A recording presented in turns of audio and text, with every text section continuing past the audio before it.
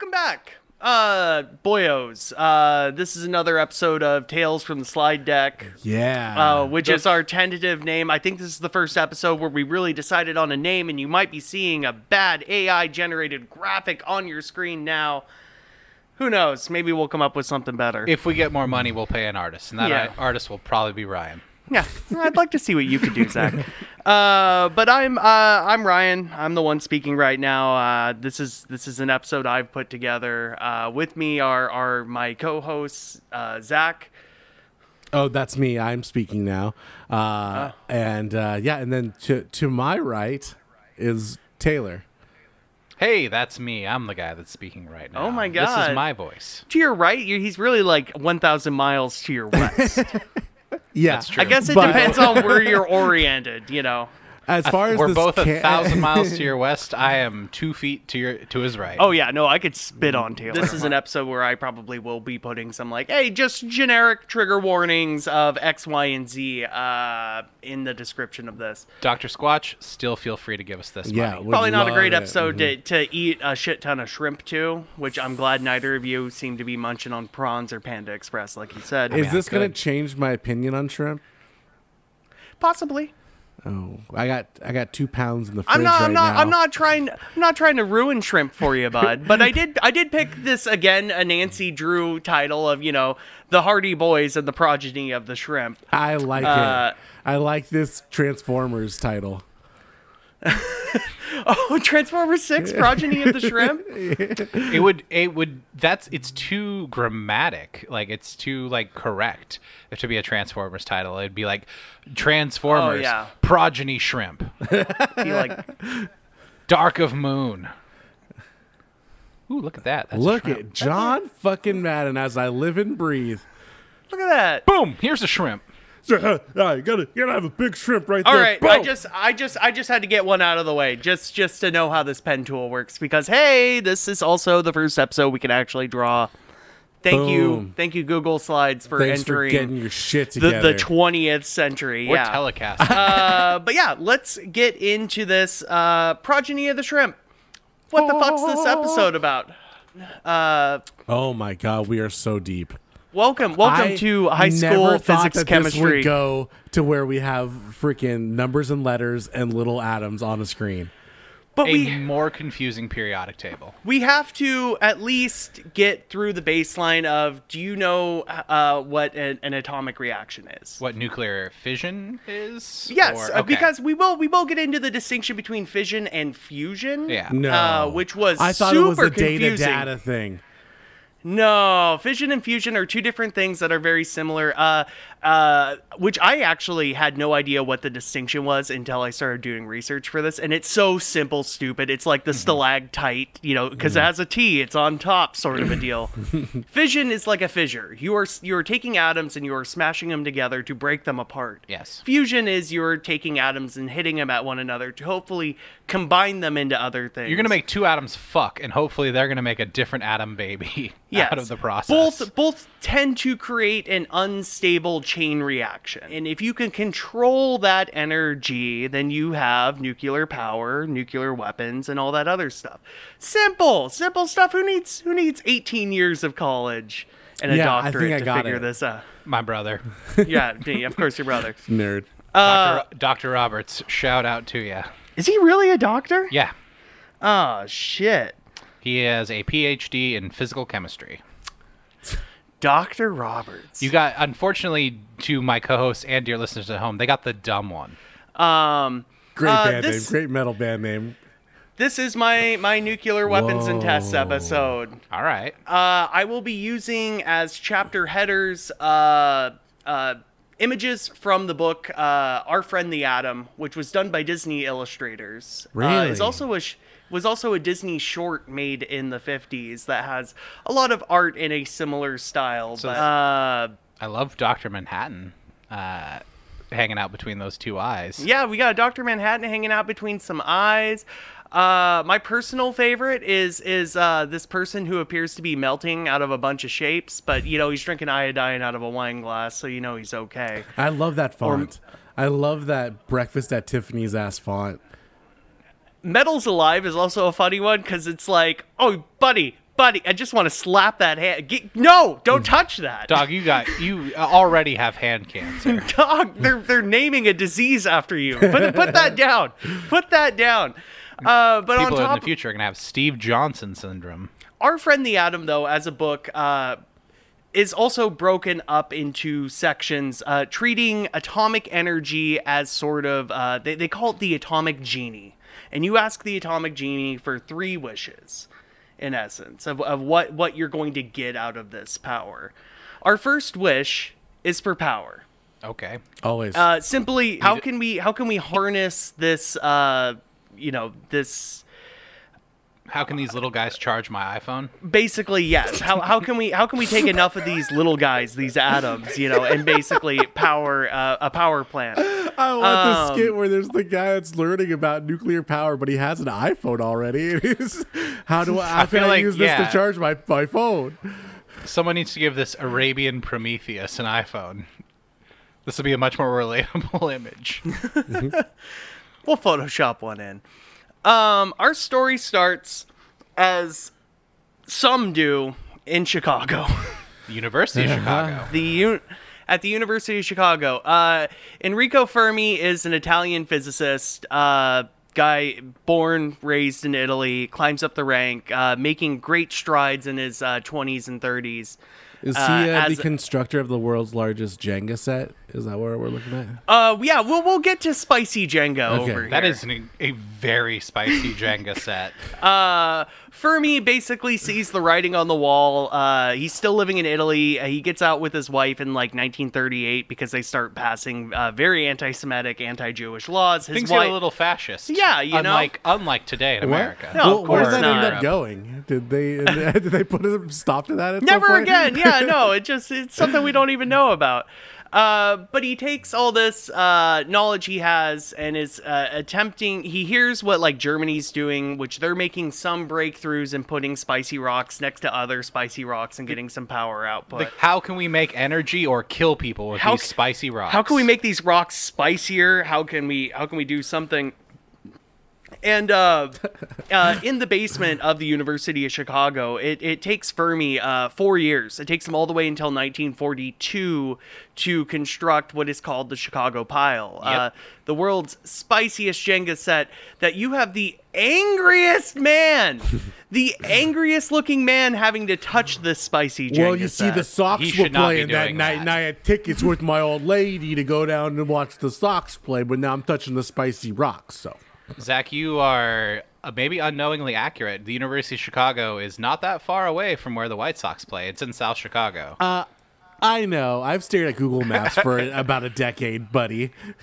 I have walked past this particular spot because Dr. Roberts' alma mater is the University of Chicago. No I'd hoped you've seen some pictures or placards. They have a statue of like the atomic structure to commemorate the spot where the pile was built.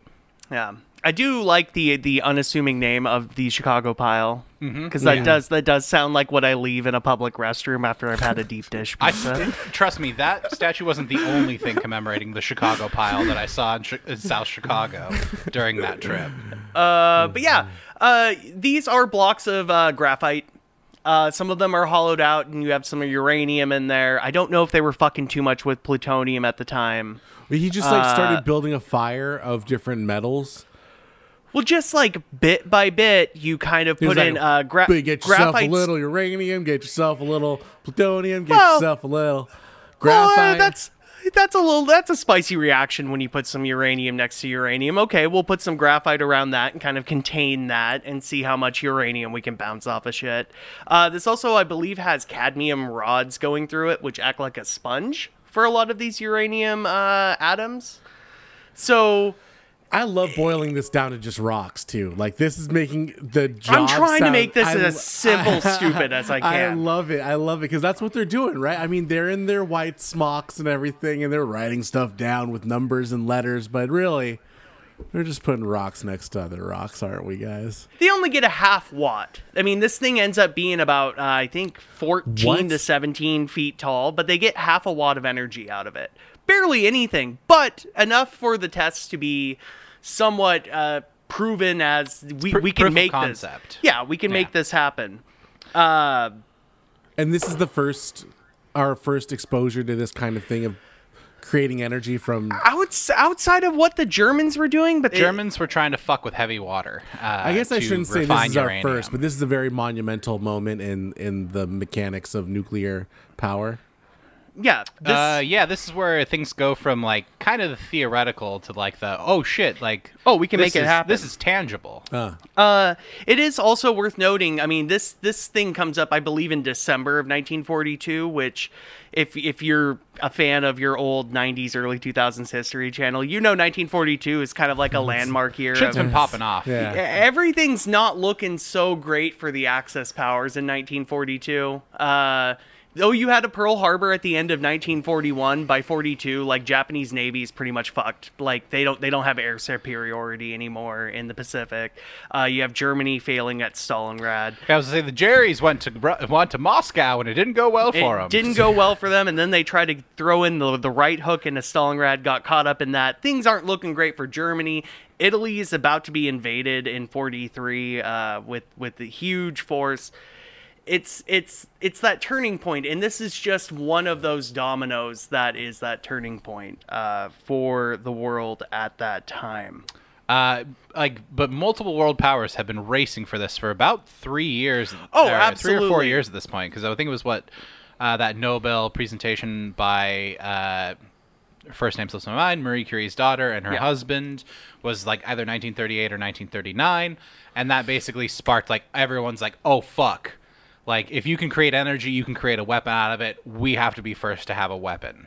And it's viewed somewhat as a novelty, but at the same time, there is, in essence, a race between nations. Because it's, if we can create a controlled burst of energy big enough, this replaces gunpowder. This, Replaces it replaces everything. It's a whole new game on top of what you're already playing. I do like Fermi. I don't know if we're going to talk much more about him, but he's also an extreme pessimist. Oh, absolutely. I mean, he fucked around him. with so much stuff other than just creating the pile and being sort of the father of atomic energy. He delved into not astrophysics, but he is why we have a Fermi paradox. Mm-hmm. If you've heard of that, Zach. I have not. Fermi paradox was sort of a concept of his that he'd been toying around. If there's infinite stars out there that could have infinite planets and infinite possibilities of life, where is everybody? And Fermi was the one proposed that, well, if somebody can gain if some species can gain the sentience that we essentially have, they probably end up destroying themselves before they can spread and make their presence known. Oh hell yeah! I have heard of that. I never knew that it had a name to it. Well, now you got a balding face to it here with Alan Tudyk, who should play him in some movie. Oh yeah. But when the folks at the Manhattan Project were like taking bets on like what was going to happen during the Trinity tests, like, oh yeah, he was solidly in the camp of like, oh, we're gonna blow the fucking world up. Yeah, and he said it half as a joke, but he put money on it. But he did put money on it, and he was somewhat serious about that. Speaking of Manhattan Project, we're going to get into that, but I really want to, at least early in this, reinforce, how does nuclear bomb work? Because we know putting spicy rocks next to spicy rocks creates some energy. So how do you compress that energy? Much like, if you have a pile of black powder on the ground and you light it, it releases some energy, but you wrap that in paper and you have a firecracker. You put it in a metal barrel, you can now project you can now send lead through the air at incredible speed. And similar concept with a nuclear bomb, you have very spicy elements. I like to think of this as like warhead candy, in a way. Yeah, where you have spicy elements surrounded by other spicy elements that are then inside other spicy elements, and then you put high explosives all around it that all detonate at once. The quickest way to get those spicy rocks touching one another is to essentially compress it with an explosion. Very fast, yeah. Very fast. And this was all in concept until a Manhattan Project happened. I mean, nobody, as much as Fermi was saying, yeah, we're going to blow up the world, there were other people putting money on this isn't going to do anything. You're just going to have, this plutonium basically go critical, and that's it. You've released energy, but you don't have an explosion. We're going to ruin a part of New Mexico. Yeah. Which they did. They did. Yeah, absolutely. New Mexico. Los Alamos. Good right? old Los Alamos. Piece of land that did not have a whole lot of use, wasn't great for farming, kind of out of the way from major cities. Regardless, I almost made the joke of just saying, like, who the fuck this is, rather than a J. Robert Oppenheimer, because very important and integral, yes, to this, but he sort of becomes the figurehead celebrity face of what's happening in the Manhattan Project when there are countless men, women. Yeah, Enrico Fermi's there. Yeah, yes, other physicists, but you have dedication from people from all walks of life, civilian, military, scientists. FDR got about 2,000 scientists together, gave a speech, and basically said, if you want in, you can get in on this project. If not. Yeah, after they founded the office in Manhattan, which is where the project gets its name. And then the race is fucking on to everyone needs to figure out okay, you can make weapons out of this nuclear energy shit. And so people who were in attendance there that were Americans knew we need to get back to America, and we need to get a hold of people that can get a hold of the president to convince them that we need to be working on this. And it's very convincing. A lot, and there's not just the monetary side of things where people go, okay, I can get now a ton of money to continue my research, through this path. There are a lot of people who are very dedicated on, if we can make something that ends this conflict in some form or fashion, or gives America a leg up, then what's the worst that could happen? There were a lot of naive people that thought, if we make a weapon so terrible, if we make a gun big enough, we'll end all war. And as long as we have it first, we'll end all wars. The problem, hey, if you just keep making bigger guns, inevitably people will not be incentivized to get into conflicts with each other.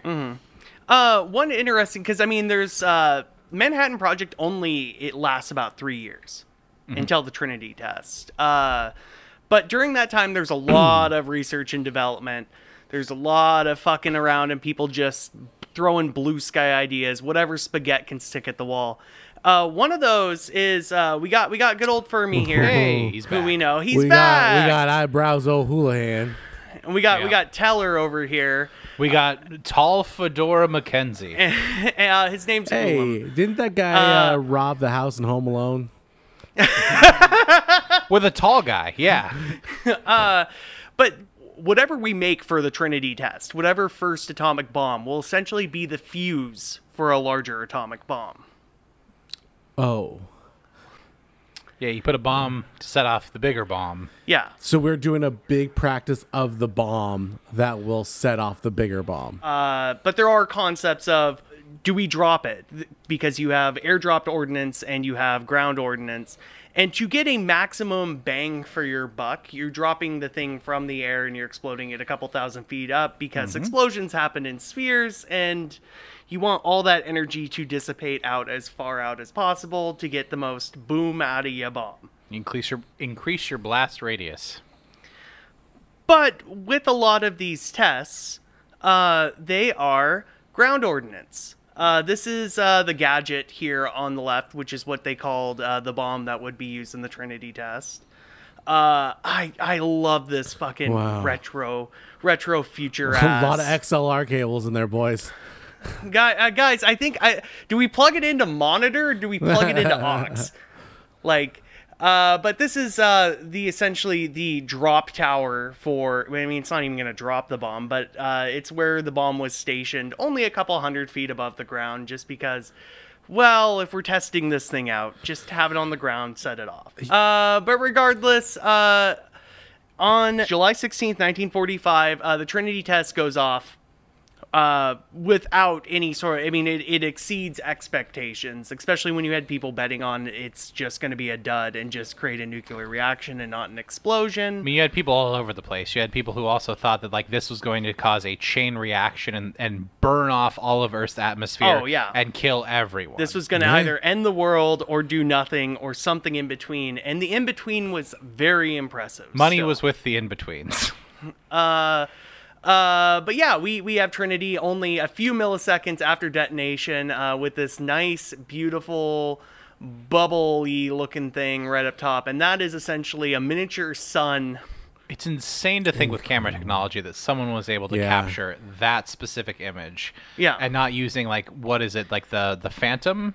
Like super high-speed camera that YouTubers use nowadays. Like, well, that, and you also have to think of a film camera. Yeah, you have so many film cameras set up to basically boom, boom, boom, boom, boom, boom, boom, go off. But you have to have like a matrix rig of cameras to even have like even the slightest outside possibility of capturing that particular photo.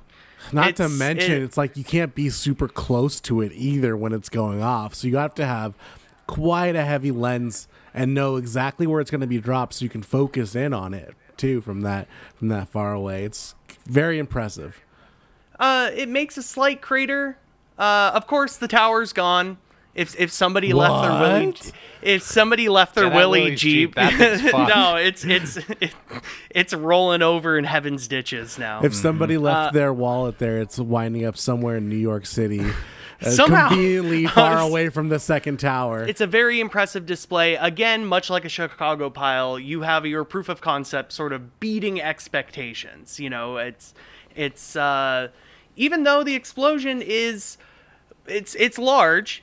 I mean, we're gonna get to this. Nuke Map. When did they do that? When did that happen?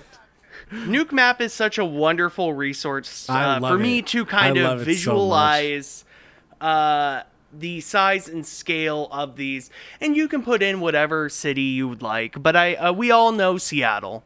We've all gone around Seattle, so we all kind of have a general idea of like the extent of one of these. One of the few times it pays to be in West Seattle. Watching Nuke Map also doesn't take a lot of things in consideration. Doesn't take in elevation, anything like that. It just sort of treats Google Maps as a flat plane that this thing is exploding on. And also, some of its metrics are a little bit wonky. Just because you're outside of this furthest shaded area here doesn't exactly mean that you're safe. Yeah, you're definitely not safe if like West Seattle is not like, oh, everyone gets to live their lives super happy and health complication free. Yeah, but I think they have like buildings there that would also be projected outward to everywhere else outside. Yeah. What circle represents just immediately vaporized? Immediately vaporized. Yellow is fireball. Red is immediately vaporized. Yeah. You dropped this Seattle Center? I dropped this I just picked Seattle, so it's dropping it actually. If we have Pike Place Market, it's dropping it a little bit south, so it's dropping it just in downtown. You're in this Chinatown. You dropped it on a Wajimaya. I was gonna say Pioneer Square, but yeah. But red is your source of like you're getting 1,000, 2,000 degree blast wave from that. Your shadow is preserved on the side of a building. Oh yeah, it's made of solid enough material. We'll get to that. Over. We'll get to the bombs that were dropped on Nagasaki and Hiroshima right. later in this episode. But it is important to note that those are actually less of a yield than the Trinity test had. They're more of like a production line. Okay, we don't need to have so many XLR cables. We don't need to go that hard. Yeah. But even then, they were still testing weapons platforms while doing that, which is something we'll get into. The immediate aftermath of the Trinity test, mind you, because of secrecy and all this, and not wanting it to get out, even though information did get out to different espionage outlets. But the public of New Mexico has no idea that the Trinity test even happened until the bomb drops on Hiroshima about half a month later. So there's a 20-day period where you got dudes going to the bar saying, I know what I saw. I saw a big ass mushroom cloud. Oh, The army in the area releases a statement saying like, hey, we had a munitions depot blow up if you happen to see a really bright light, in the morning, but hey, nobody got hurt, everything's fine, Ladies and gentlemen, there was a whoopsie. But basically, and it's hard to tell because I'm going to show a couple graphs in this, and it's hard to tell exactly, again, what a rad is, because different types of radiation affect the body differently. Okay. But it's safe to assume you have a cloud of radioactive dust, debris, silica, sand, rocks that are thrown, caught by the wind, and then land in populated areas. Yeah, those go up pretty high up into the atmosphere and Yeah. up into the jet streams where they can carry quite a distance. So you have essentially 20 days of people who are having their crops dusted by radioactive material. Even into the modern day, they're called downwinders. There are people still fighting to get some sort of medical compensation or recognition. Whoa. that From their grandparents being irradiated their by grandparents the or Trinity the test. people who are still alive, who Yeah, are if you were like 8 years old, you'd now be in like your late 80s, early 90s. and all you did was eat an orange on July 18th or whatever. that would happen to be grown in this region. Happened to be grown or just sitting out. Yeah. Because again, this dust, it lands anywhere. It doesn't just land on the food being grown. It lands on your produce trucks and stands on the side of the road and everything else. But yeah, I believe there was some efforts to get the downwinders recognized sometime in the 2010s, but then I believe those benefits have ended as of the present date. Man, they barely funded like medical coverage for first responders on 9/11. So Oh yeah, no, it's like America yeah, has fuck a these very old good, people who are all going to die in the next 10 years anyway. Like Exactly. we're not going to spend that money. We could spend it on, Raytheon or other pet projects. but it is important noting, we brought up, your air detonation of nuclear weapons and your ground detonation. One of the problems with ground detonation is you are flinging up much more of this dust and debris that gets caught up in the wind. Really?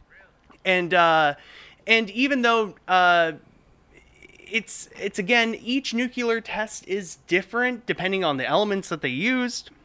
And even then, if you were to set up two bombs that are similar, but just a slight change of the wind, slight little bit of elevation, slight different soil composition, you have wildly different results.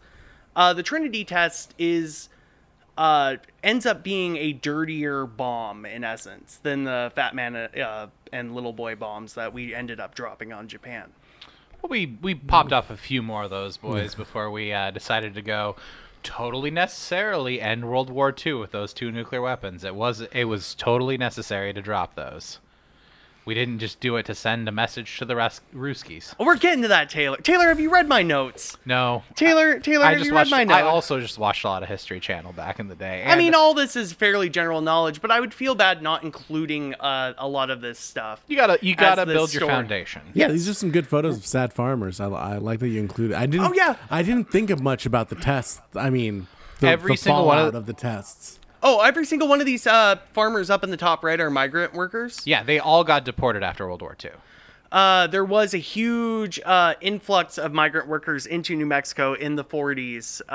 Because the boys were off fighting in the war. Yes, Somebody yes. had to do the farming. And that's also not even taking into account the people that were relocated to make the Los Alamos. Because while it wasn't the most fertile land, there's a ongoing kind of history and precedent of like, well, if we're gonna do nuclear tests in an area, we gotta. Feed these 100,000 people. Sorry. This is our land now. Yeah, We're moving out. Ladies and gentlemen, Well- you've been eminent domained. We don't Especially want to be in this, bad neighbors and like set a nuclear bomb off in your backyard. I mean, so you Oh, might of as well course just not. skedaddle. So get on out of Yeah. here, folks. Yeah, don't put any pins in that at all, Zach. None whatsoever. But almost immediately, once the Trinity test was a success, you basically have this race. How quickly can we get two bombs to islands that we have taken off the shore of Japan. Get that shit to the Pacific. How quick can we get this shit to the Pacific? One of those trips, and I don't know if it had both or if it just had the Fat Man, but we all know the Indianapolis because we all know that damn Jaws story. Hell yeah. And we all know that, you know, 500 men go into the water. Closing. I mean, you don't know you're in the closing act of World War II, but essentially you have this top secret mission: haul ass, get to these islands in the Pacific on your boat.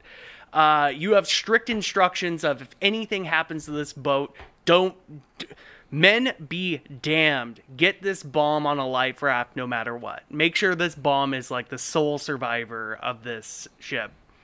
And after delivering its cargo, the Indianapolis... it gets torpedoed. It gets torpedoed, goes down, 500 men go in the water. Only, like, 3 come out. Like a doll's eyes. But this was interesting because this actually, picture on the left, is part of the rescue of the Indianapolis these survivors. are the poor This isn't fucks? just people, you know, this isn't just military men on a boat. There's a fucking shark, yeah. Oh, yeah, no, circling there's a them in legit... that There's picture. multiple sharks you can see in this picture, but definitely one here. Absolutely terrible. Yeah, if you're one of those dudes in that raft, you've been sitting there for, like, at least 3 days just listening to dudes that, like, you work with just get fucking eaten by sharks. Or Screams, then quiet, They then were like there for days. screams. Hold up, let's run this whole story back. After it dropped the bombs off on the secluded island, it got torpedoed. You still Yes, have by the Japanese Navy. still have a period of a couple days when bombs are on an island off of Japan, and people are figuring out how do we get bomb to Japan. They're looking at maps, just lost. You Bunch have- of men you looking, have- "Oh, you have where's a- Japan from here?" You have a plane, a truck with really big tires. We'll put it in a mascot. We'll put it in a mascot. Who played quarterback in high school? Can we put See it, if we can can whip we that put it shit in an over envelope there. and send it you via the USPS? Dear Japan. Dear Japan, from Happy Uncle Sam and the birthday. boys. Can we dress it up like a lady and send it off into the middle of Tokyo? They build a Can we really give the big bomb horse. like a leg? They It's- build a really big horse and just walk to the front gate of Japan and knock 3 times. The one gate of Japan. The Yes. one gate of Japan. Story, I but just at wanted the to same clarify time- though also that I know those are the 2 boys, Hey, right? I mean, Those are the 2 bombs. Those are our 2 boys. Yeah, no, we got our aptly named little boy, and our fat man on the right. Fat man is basically a scaled down version of the Trinity test in a much fancier box. it's almost a sphere. Our little boy bomb is a little bit different. Rather than having all the explosions cylindrical kind of around it, the little boy bomb actually has like a piece of uranium that is launched on a rail system towards the Yeah. plutonium. Because they're trying things out. They don't know. They're still throwing spaghetti They're at the still wall. beta Even testing this whole power thing. We that they we got. basically dropped the iPod and the iPod Mini on Japan in the Fuck. same day. Taylor, That's not- Charlie Brown. not technically a technical. It is a military chassis. I'm about to say I don't see an engine on that. Anywhere, I believe but there is a. I believe this is towed. I believe it's a trailer. Yeah. But still, you could push it down a hill. I mean, there it has to be able to propel itself Okay. to be a technical. Oh, okay. Well, that Here I that was. looks like a nuclear bomb to me, and it could propel itself if it so desired, sir. I mean, if we included like the truck that's towing it, yeah, it's a technical, I would say. Okay. But this cart with a bomb welded onto a cradle. I can't wait for I would this to argue be in maybe War not a Thunder. technical. Yeah, and then someone leaks a bunch of fucking military secrets because of it. One thing that I do always find interesting about these old photos, and we're going to see a lot more, Pacific nuclear test photos. Shirtless men in the Pacific. It's shirtless men touching a bomb. Put some clothes. hubba. It's angry shirtless men touching a bomb. It ain't like like the shirt's gonna protect you from the mesothelioma that you're probably gonna get from this shit. No. Me so who? If Never you met her. or a loved one has experienced mesothelioma, Yeah. So, of course, crews are picked for the initial Enola Gay dropping of the little boy bomb on Hiroshima. The crew is not fully informed as to what they're dropping, but they can figure things out pretty quick. Yeah. Because through the grapevine, America has a new weapon. And when you know it, anytime you do like a firebombing raid, and even when they were dropping like pamphlets off in Japan, because there were American Air Force, well, I guess it's the Army and Navy at that time. It's the Army Air Corps, yeah. Yeah, they would fly over, they would drop leaflets, your give up, surrender sort of deal, and a lot of firebombs and as then, well. and then those would Those little pamphlets calling them pussy and shit like that. Like, well, there would be like, hey, great destruction is coming to your city, and then typically within a day or less than that, we'd firebomb the living shit out of the. So things seem a little bit off for Tibbet here, who is your just the happiest man on a plane. Just so long, I didn't fellas. even know you could take these windows out, but apparently you could take it out to wave. But him, Yeah, and you think it's riveted into the fucking plane by the looks of it. he rolled it down. He got the power window option on the plane he named after Shit, his mother. he got the limited edition Yeah. of the B-29 or whatever. But very quickly they figure out, especially before the plane takes off, they're like, okay, this is weird. We're loading up one bomb. Yeah, We're not look behind them. dozens. Wait, there's another bomb? Where did this one come from? We're just loading one bomb. We're taking out a lot of the extra stuff in a plane that can reduce weight and give it extra mileage on that.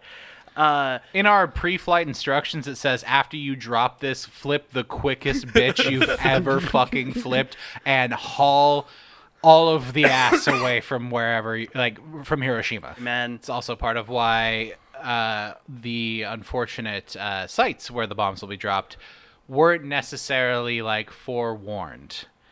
Because it was one solitary bomber coming through the Taylor, morning. you're reading my notes. I'm sorry. Taylor, you're reading. I'm sorry. Yeah, Taylor, I think we're getting to that part. Okay, buddy. We are getting to that part.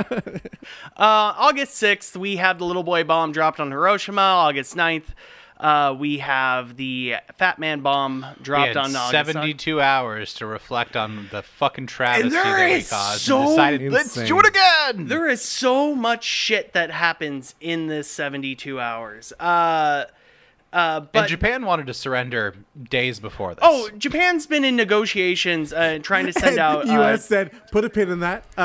We're gonna come back to the table in about 3 days." And then Zach, you're right. Yeah. You're absolutely you right. are 100%. But yeah, on August 6th, air raid sirens go off because a plane is spotted. They immediately turn off about 5-10 minutes before the bomb is actually dropped because they go, oh, it's just it's just a fucking plane. It's Yeah. just one plane. It's not a firebomb. They're probably just dropping leaflets or whatever. Saying, hey, we're going to firebomb the living piss out of you again for the millionth fucking time. Incredible. I like that.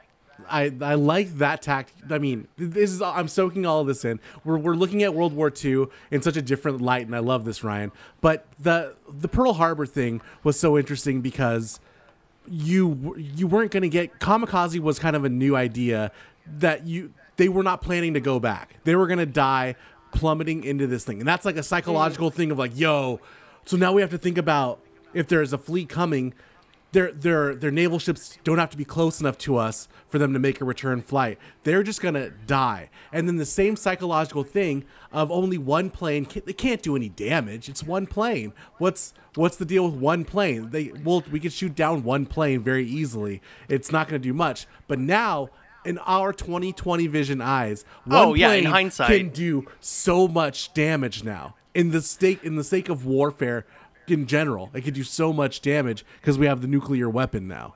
That war was crazy. That war is insane. We also have to talk about why Hiroshima was selected. It's selected mostly because it was a city that we had not firebombed really throughout the course of the war. There was some shit left to bomb. Yeah. Well, yeah, the entire Some meat city on the infrastructure is bone up. It is also it was a central meeting area for a couple different divisions of the army, so that was sort of a justification by the U.S. government and military to be like, okay, well, Yeah, we don't, estimates are we're going to kill about 20,000 people, but hopefully a lot of them are soldiers. And also no major American POW camps are in the area. Suspected to be in the area, but it's also a manufacturing hub. Yes. So you're going to cripple, like, Japan's already extremely crippled war machine. And yeah, it's on the shores. It's a port town, isn't it? Hiroshima. Yeah, it's we'll bring up a map here shortly. But yeah, there's lots of different things. Lots of locations are sort of speculated, but Hiroshima, some of the big ones that they pick is, well, we'll be able to observe what this bomb does because this city hasn't really been firebombed. It was yet. kind of the biggest industrial city that we hadn't bombed to shit already. Yes. Nice. In contrast to something like Nagasaki, but we will get to that. I'm on the edge of my seat. Again, with Nuke Map, we have our little boy bomb and our Fat Man, and both are similar in size and yield. I believe it's like 15 kilotons of TNT and 20 kilotons of TNT, as opposed to the 25 of the Trinity test. Your outer radius is about the same, but your inner radius, like the bad, like, hey, you just instantaneously are not existing anymore, is bigger on Fat Man. And this is also maybe going off of the fact that, like, Trinity was like, hey, we drop it, it hits the ground. Both of these this is a consequence of something being exploded a couple 1,000 feet in the air, so you have a much wider, for your initial what the blast is going to affect, better much bang wider for the area. buck, But of course, Ooh. As much as I wanted to show before and after Hiroshima, I feel like just seeing the after really just sells the point on. There was a city here. There was a city here, and it appears, of course, it's not your, it's not like your movies. It's not everything is gone in a big crater. You can see a lot of your brick and concrete structures are still standing, but those have been completely burnt out. Yeah. In essence. There's zero glass, zero furniture inside. Zero people anymore, just ghosts. Also, the concrete, the brick, whatever was used to make that is now, like, incredibly brittle. Yes. Like, it could crumble at any given moment. Yes, not safe structures at all. Hey, give it up to Japanese architecture, though, withstanding a nuclear blast like that. Bravo. Yeah. Something I was surprised to find, there are a few pictures, none really from Nagasaki, but in Hiroshima, there are a few pictures from people who are miles away who took pictures of the explosion from a ground level, and that's in your bottom right hand here. Also, just insane the timing of that, like, because... everyone basically was caught unawares by this. So this was just some guy who was like, hey, somebody I'm who gonna had take a camera, a picture of the countryside, or I had imagine... a camera close enough at hand to be like, oh, there's still a mushroom cloud in the air. I should get a picture of this. Yeah, that's what I'm leaning towards. Is I mean, there's a lot of people in Japan, so I imagine someone had a camera far enough away that they're like, oh, that cloud had stopped. Boom, that hurt. Now I get to see a cloud coming from that direction, too. You get a lot more photos right after the event in Nagasaki, because after the Japanese government realized that, this is what a nuclear bomb is. Fuck. They were sending their photographers out to take the pictures. And the story of a handful of photographers who went out who died of, like, radiation exposure and everything, because they're essentially sending them their death to document what has happened. Yeah, the world doesn't necessarily know what radiation exposure does. Nobody really knows. We know that there was a bunch of girls who painted, like, iridium on watches, like, during the World War I, World War II effort. Oh, yeah. Which is radiation, again, affects... It's unbiased, but it affects everybody differently. You will have some people, person A, person B will be exposed to the same amount of radiation, and one dies in 2 weeks, and the other one gets thyroid cancer 5 years from then. Mm-hmm. Yeah, it's so interesting. It's so interesting that, our bodies all just absorb that information in such different ways. Mm-hmm. And you're also classic, an image that you all, of course, have seen, the Hiroshima R2-D2, Dome. yeah. Good old R2-D2 here, which was like a trade building, like where people would bring in goods and what have you. It was used somewhat by the military, but its importance is it was right underneath it was basically like I think 100 feet removed from the epicenter of where the bomb was. Yo. So since all the force came from the top down, most of the structure still stands. Yeah, mind you, it didn't blow it sideways. Yeah, it didn't blow it sideways. Of course, everyone who's in there is dead. What? No windows. They're all ghosts now. But yeah, the attacks on Hiroshima have killed an estimated, and your low numbers are American numbers from the 40s, and your high numbers are Japanese numbers from about the 60s, 70s. The right numbers. The right numbers. You got 70 to 140,000 dead and countless injured just in Hiroshima alone. Yo. Part of that also is 12 American prisoners of war, which is something that America denied all the way up into the 70s and 80s. That's what we're good at. Deny and deflect. In fact, it took a Japanese citizen to be like, we should include this in our Hiroshima museum, just to be like, no, the Americans also bombed them, bombed their own. Mm-hmm. They bombed citizens? What? That does not sound like the United States. And I hate to be that girl who went backpacking in in Europe, but it's like I wouldn't be doing this slideshow if I hadn't visited the memorials at Hiroshima in my teenage years, which fucking wild experience. I know I've made the joke before to you, Taylor, but it's the worst Disneyland I've ever been in. It's depressing Disneyland. You get to see some real cool scale models of what the city looked like before and after, and some artifacts. I can also relate. As many of the jokes as we've all ripped, I have been to Ground Zero for 9/11. Oh, wow. Yeah. And yeah, it is it's an experience to be just physically in the location where like such a massive like tragedy had occurred, and where like so many people so quickly lost their lives unnecessarily. And we can all make jokes and get our yucks on this because that's what the fuck else are you gonna do? Well, if you aren't laughing, you're crying. Yeah. But yeah. So the people, the human side of this. Radiation, as we mentioned before earlier, it affects everybody differently, and it is essentially you have immediate injuries from the bomb, and you have things that pick up that start kicking in weeks later, months later, years later. As we can see in the middle picture, that is a person. You can see that there was a man standing with a cane outside these steps, just going about his shit at like 8 a.m. in the morning, who basically just got turned into a charred corpse, dust. There isn't a corpse. Like, this is what remains. This is what remains. His shadow is what remains. Fathom before the atomic bomb, like how someone could die that way, right? Like, no one's been atomized. Like, their whole essence just gone. Everybody's left a body, bones, teeth, right? Every death until this bomb goes off, and now you're just vaporized, gone. Incredible. And you are arguably the lucky one. Yes. Yeah. One of the first things that radiation does is your body immediately goes into panic mode. Starts creating a bunch of white blood cells. And then doesn't anymore. Your immune system shuts down. And then it's your gastrointestinal issues, where you start hemorrhaging in your intestines, which is where a lot of your body's bacteria is. So if you have a lot of open wounds that aren't healing themselves, and that's typically what takes care of you in the next couple days.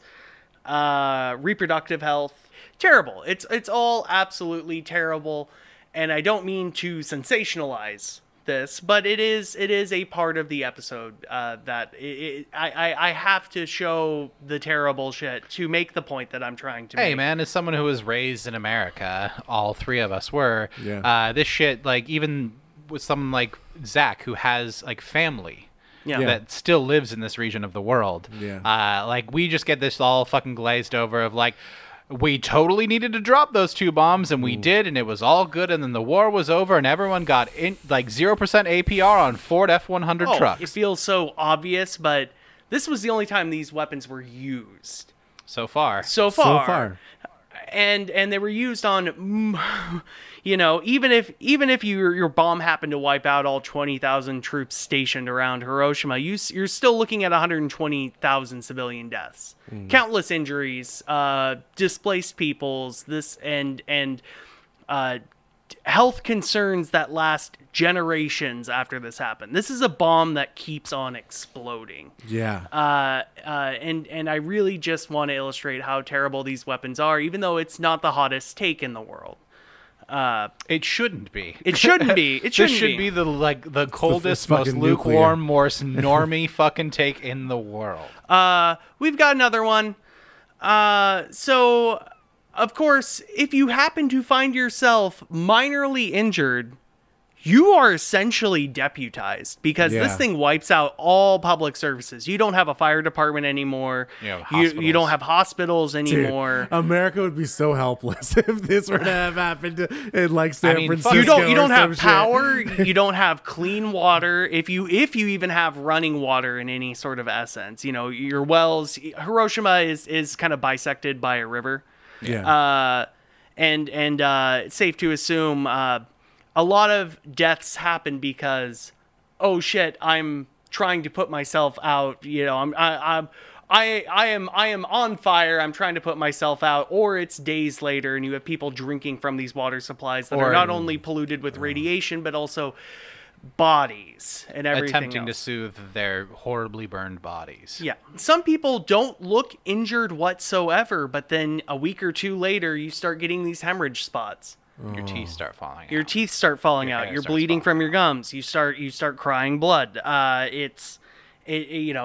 shitting a lot of blood. and hopefully, I mean, I don't mean to give Keep you going, like, Taylor. Go off. What else happens? Bleeding from Yeah, your what eyes. else? Start puking blood. Yeah. Like your nose starts bleeding. You bleed from like, your nails. I don't mean to give like a Linus tech tips, like survival tips on how fucked are you after a nucular blast. So you just got nuked, huh? So yeah, hey buddy, you just got nuked.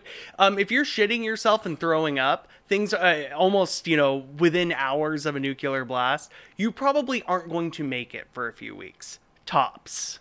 Like, because that's a surefire sign of all your mucous membranes from snoot to toot You've been exposed to so much. are gone. It's like a runaway engine. Yeah. Like it's throttle till it fucking blows up.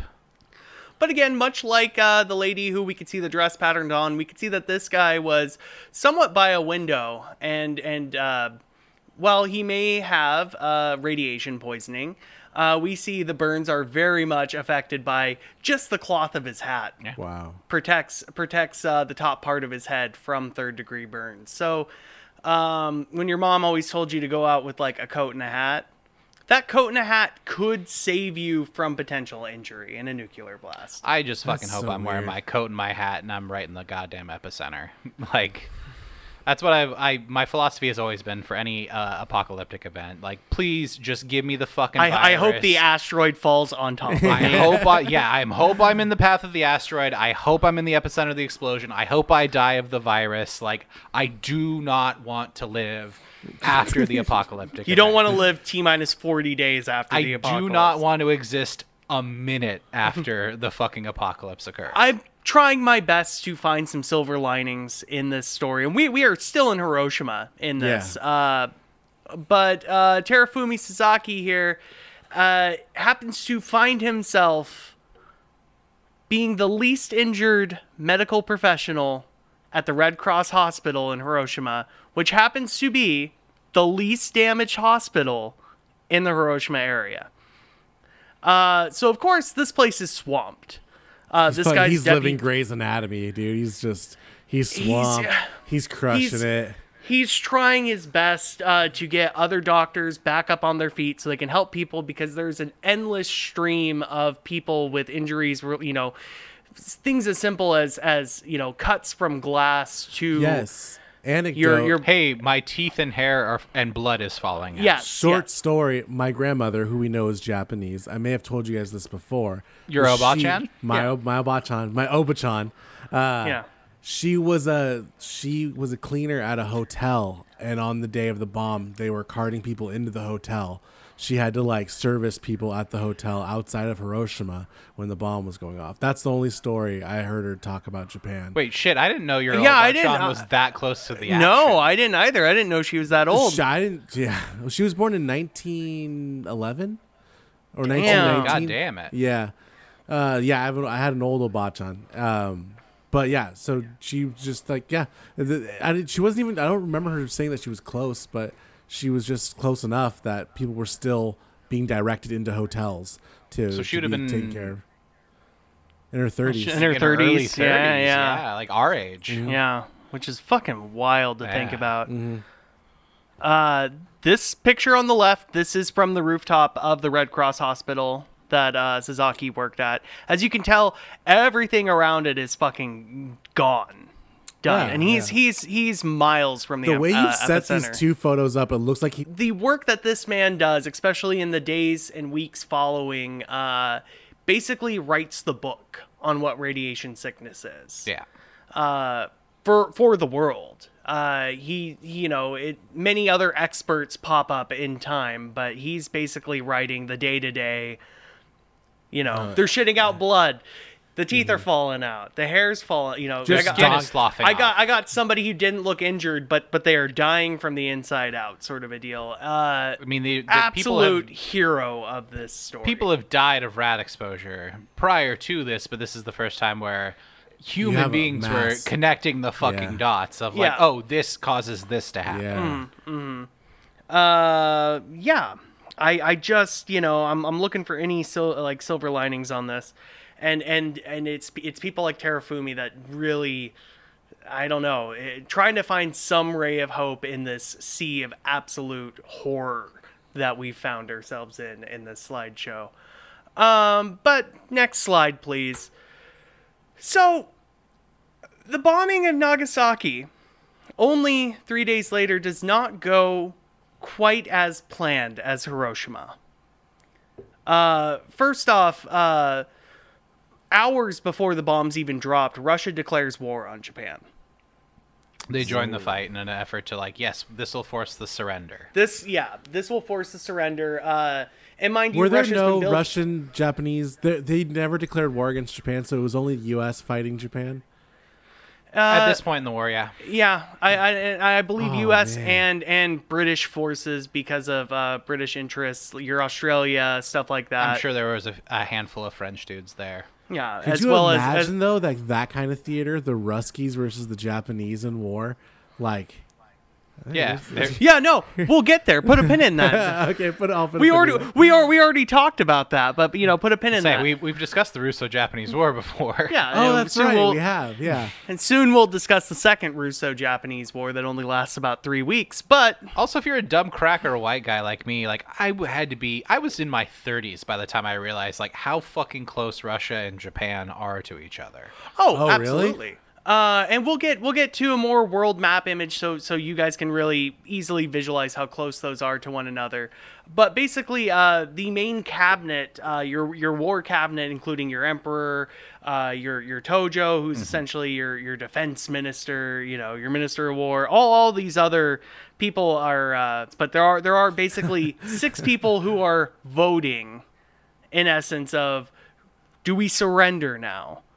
And even when Russia declares war and sends about 2 million troops over the border into Manchuria, even then, it's still split 3-3, whether or not Japan surrenders at that moment. While they're having that meeting, though, a bomb, the second nuclear bomb is dropped on Nagasaki. The people voting are like, so what would it take for you guys to surrender? Like another bomb going off? Does another And then, bomb need to happen? Mr. President! Mind you, Zach, there was already an agreement on the table to surrender. This isn't like their initial decision to surrender. Oh, yeah. This is like a discussion of 6 powerful men to accept the American terms of like, you get no conditions. Yeah. You become You're what our they inevitably bitch. become, We our own unsinkable aircraft carrier in Yeah. the Middle East. So, we need to talk about Kokura. Kokura is on this map. It's kind of located centrally between Hiroshima and Nagasaki. And Kokura is selected as the second site for the second atomic bomb. Oh. Your plane boxcar flies out on August 9th. Yes, but to get back into things, Kokura is essentially saved by bad weather. Because there is enough cloud There was coverage a over little storm. There was a little storm that day. There's a little- Kokura. there's a little storm that day that saves 100,000 people's lives, possibly more. Just because, well, we want to have some sort of visual indication of we dropped a bomb. Yeah. So, after a few laps around Kokura, they decide to choose option 3, which is Nagasaki. By this point, the plane is almost running on fumes. It had enough fuel to get to Kokura and back, but to do a couple laps, stop somewhere else. They know that they're going to have to stop in Okinawa, which had just been captured by U.S. forces, to sort of refuel that plane and get it back. Again, Nagasaki is sort of the forgotten atomic bombing in essence, because 90%, you flip through any American history book, you watch any History Channel special on it, it's almost treated like an afterthought. But we gotta talk just so briefly about the second Russo-Japanese I love military war. movement graphs. Look at this. I know. Basically, you have 2 million Russian soldiers. It's a lot of Igors. Just so many Igors and Sergeys jumping over the lines, occupying, taking over Japanese-occupied Manchuria, which is your armpit between a Korea and China, essentially. It's part of modern-day China. Not quite China yet. We've seen this part of the world before in the previous episode, right? Yeah, in the previous episode, we talked about Port Arthur and Russia and Japan sort of fight back and forth for that. This conflict between Russia and Japan only lasts about 3 weeks and lasts even after the peace proposed, the signed peace documents between the U.S. and Japan. This war still rages on for a couple weeks after that. Essentially splitting Korea into the Korea we pretty much know today. This is where you get a best Korea from, is the aftermath of this conflict. This is where you also get a land cruiser from. Yeah, but without this conflict, Japan would not be developing an all-terrain vehicle for the American military to use in Korea. Nope. All history is precedent, Taylor. Isn't it wonderful? How everything kind of ties together with this show, except how we're going to talk about baseball. Understandably, I mean, that you do see some fear and concern, but a lot of smiling faces from these Manchurian peoples, because they've been under Japanese occupation since almost 1910. Russia built more than one railroad to get there. Yeah. Also, planes exist at this point. Planes exist at this point, and you did have the Trans-Siberian Railroad even back before World War I, but it's been modernized and it's been perfected. Well, there's more than just one, so you can actually get troops to this area. Oh, if you're Russia. You aren't struggling to get a sizable force. You can, on the drop of a hat and almost by surprise, throw 2 million men who are so many pots coming to boil in this episode, and I really don't want to spend too much time planting our feet in one. We gotta briefly talk about the American ground invasion of Japan, which I do not know when this image was made, but it does schedule the first leg of this around November. So we can assume 3 months after the atomic bombings of Hiroshima and Nagasaki. Even if the bombings were successful, we were still in the planning stages of we are going to land as many men as we can and fight our way up from southern Japan north. And then, about 6 months later, we're going to take, another big iron fist of men and throw them straight at Tokyo and try to do a pincer maneuver in that. It's worth noting immediately, because Japan doesn't even consider any sort of surrender or anything, agreeing to American terms, until about 6 days after Nagasaki. And in that time, Truman had basically, we've got the third bomb prepped. We could drop one more. We've got more. We've got more. We've got more on the production line. We're good for it. We got one more coming in loose. We're doing big things. We're doing not just one. We had one more. We claimed we had. We had one more. We had actually made upwards of 2 to 3 more at that point. And we were flexing like, we've got an endless fucking... we've got a Ford what we're telling Dearborn, Michigan factory line pumping these motherfuckers out. Like, they're Model Ts. But from release declassified documents, the plans were all the way up until Operation Olympic, which was supposed to happen around November of that year. Which was right before Operation Downfall, which is like... Operation Downfall is the big name of everything going on. But yeah, if you have Olympic, which happens in November, and then you have Coronet, which happens in March, there were proposals for 1 more bomb in August, 3 more in September, 3 more in October. Wow. And basically, if that doesn't do it, we have all of our troops, everything else, ready to plan an invasion. We're just going to give a bunch of fucking American military vets radiation sickness and cancer as they invade an island that has nobody on it. You can kind of see from their movement patterns, though. It definitely, if I had any sort of guess, because the targets of those supposedly 7 bombs were never revealed, you can assume Kokura's on that list. Yeah, you gotta try again. You gotta try again. Gotta mow that piece of lawn I forgot about. And you could definitely assume that they were going to basically, and this is just my speculation. You think they would stay south? Focus a lot of those bombs in the middle of this pincer area. Yeah, Kyoto is probably gonna get it at some point. Yeah, Kyoto was on the list, and it had been severely firebombed at that point, I think. Kyoto had been firebombed, but when it came to deciding the initial targets, the rumor mill, the old conspiracy theory is one of the generals had like a honeymoon in Kyoto before World War II broke out, and thought it was just so quaint that he nice city. Couldn't stand to think of that like place that he had done his honeymoon getting vaporized. Let me tell you, they got the greatest drinks. It's called sake. Okay, it's a rice grain, and he's drinking it. It's good stuff. I had a great time on the honeymoon. We can't. Oh, it's just so nice. The sunsets are so nice. On the other side of that, the other conspiracy theory, to make America seem like the good guys, they go, oh, the cultural significance of a Kyoto, it being the old capital, and all that. We can't touch that with one of our new nuclear bombs. We're the good army, the most moral army on earth. And that's all bullshit as well. If any city had any sort of industry or every section of industry or military civilian significance was a potential target on this, and had not Japan surrendered through radio broadcasts on the 15th of August, it was very vague radio broadcasts, which ended up causing a lot of your stories of people who continued fighting until like the 70s, because it's just like the way they're wording it in code, Japan didn't really surrender. Well, yeah, and it's also the first time many, like the vast majority of Japanese people had ever heard the voice of the emperor. Oh, yeah, absolutely.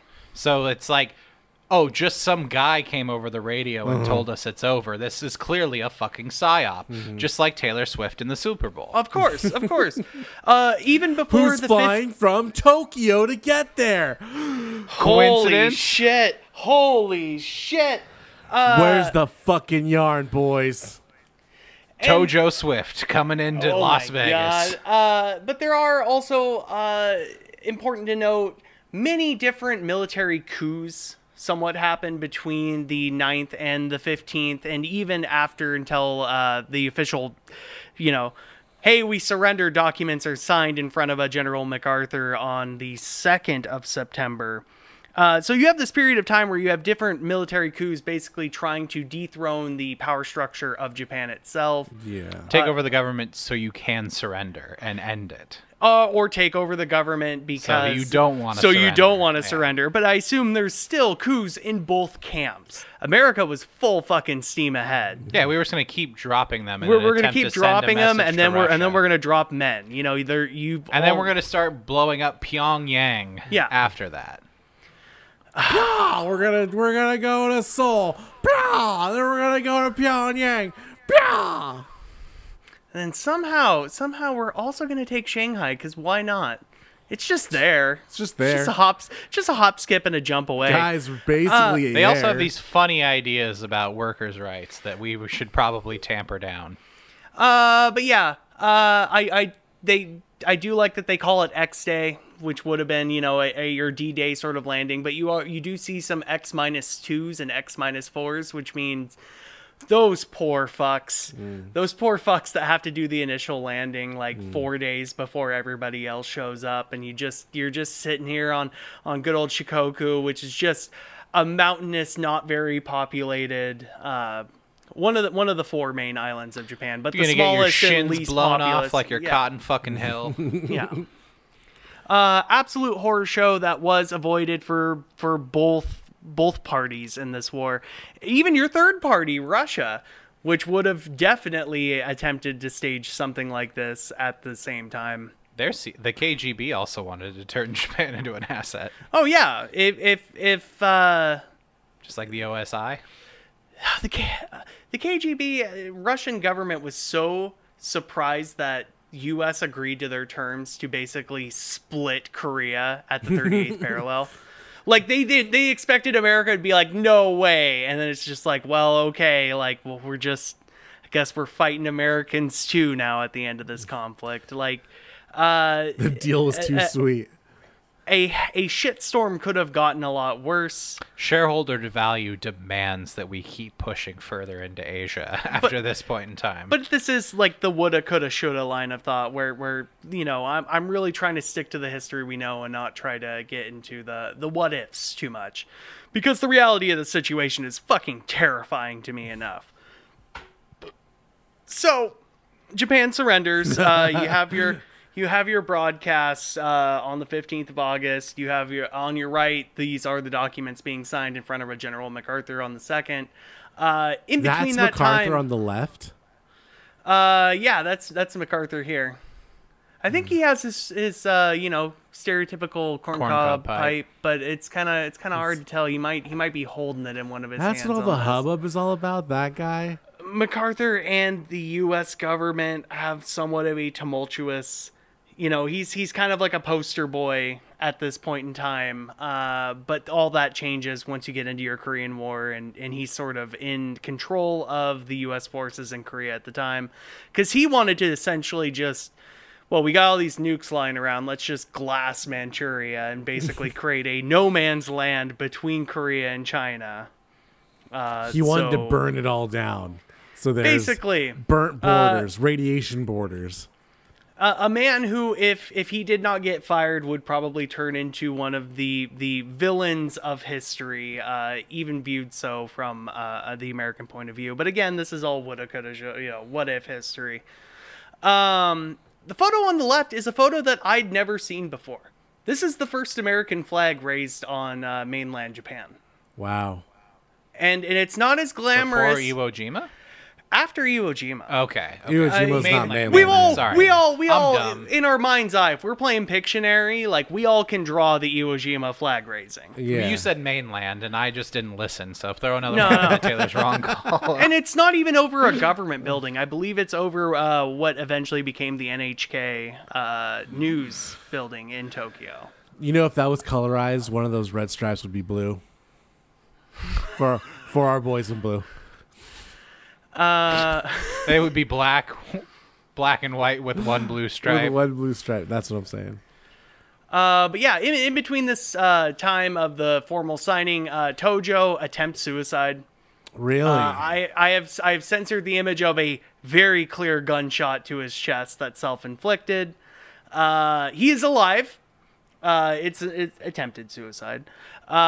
He's alive and mumbling throughout this entire time. Basically, there was once Probably just begging anyone and everyone who's responsible for his medical care of please just fucking kill me. his because he's met in his apartment with a small American force that were basically under warrant to take Japanese leaders essentially for trial, arrest, and what have you in this, hey, you announced that you're surrendering, but the documents haven't been signed, so we don't want any funny business sort of a deal. It's not dry yet, so let's come with us a little bit, buddy. But America does also allow Japanese reporters to go on this, because it's they're not going to believe it if Americans say that we've arrested these people, They got to hear it from them. They didn't believe their God King over the radio that the world. No. the war was over, America's so. scrambling. We need But some- he's reported as it's the saddest thing. He shot himself. He missed his heart, so he just has a flesh wound. He gets resuscitated by U.S. medics and all that. But the entire time he's just kind of going like, "I'm sorry, it's taken me so long to die." You guys don't have to wait for me. Come on, you don't have to patch me up. Like, Just I'm lock sorry. the door on the way out. I'll be fine in here. But I'm sorry, but that middle photo is just so funny to me because it's like they propped his head up with the nice little the pillow, and he's got like someone's coat draped over him. He looks like he's just like an old guy. I mean, he's old, tired, and battered at this point. Tojo only lives for about 3 years after this. He's put on trial. He's hung. Hanged, actually. Hanged is the correct term. And he was hung, if you know what I'm talking about. Yeah. We can't show that in a Christian manga. There's a reason that that blur spot goes so long. There's an outline of some things. But yeah. Again, but moving on from this story, because this story is not about World War II. This is a story that needed a lot of road Oh shit! to Are get we about to to get after started? World War Should II. I start recording now? Lots of images here. On our top left, we have the Hiroshima Peace Memorial. There was many questions over the decades to follow. I don't think that the actual like museum and peace center was built until about the 70s. I mean, you have to kind of wait for rad levels to go down. Well, that's the thing. It being an airburst bomb, a lot of the people are affected by radiation, but the actual like soil ground of itself, that radiation only has a half-life of a few years. So you have reconstruction efforts in Hiroshima and Nagasaki within 1946, 47, 48, and people are moving in. But with this crisis and with all these people affected by essentially the bomb that keeps going off in your body, Japan comes up with a term called hibakusha, which is essentially bomb-affected people who are given sort of a special status of you're labeled as this for better or worse, and usually it's for worse. A lot of stigma comes with it. Social pariah. Yeah. Oh, yeah. You are ostracized. Why marry the guy that got some sort of radiation dose? Why we can't allow you into this job? There's, I imagine, so many like different levels, from like the practical of like, oh, this person may die early, so like why get attached to them, to the like, oh, this person's sort of a walking, still alive reminder of our great national shame of losing this war. And you also have to keep in perspective,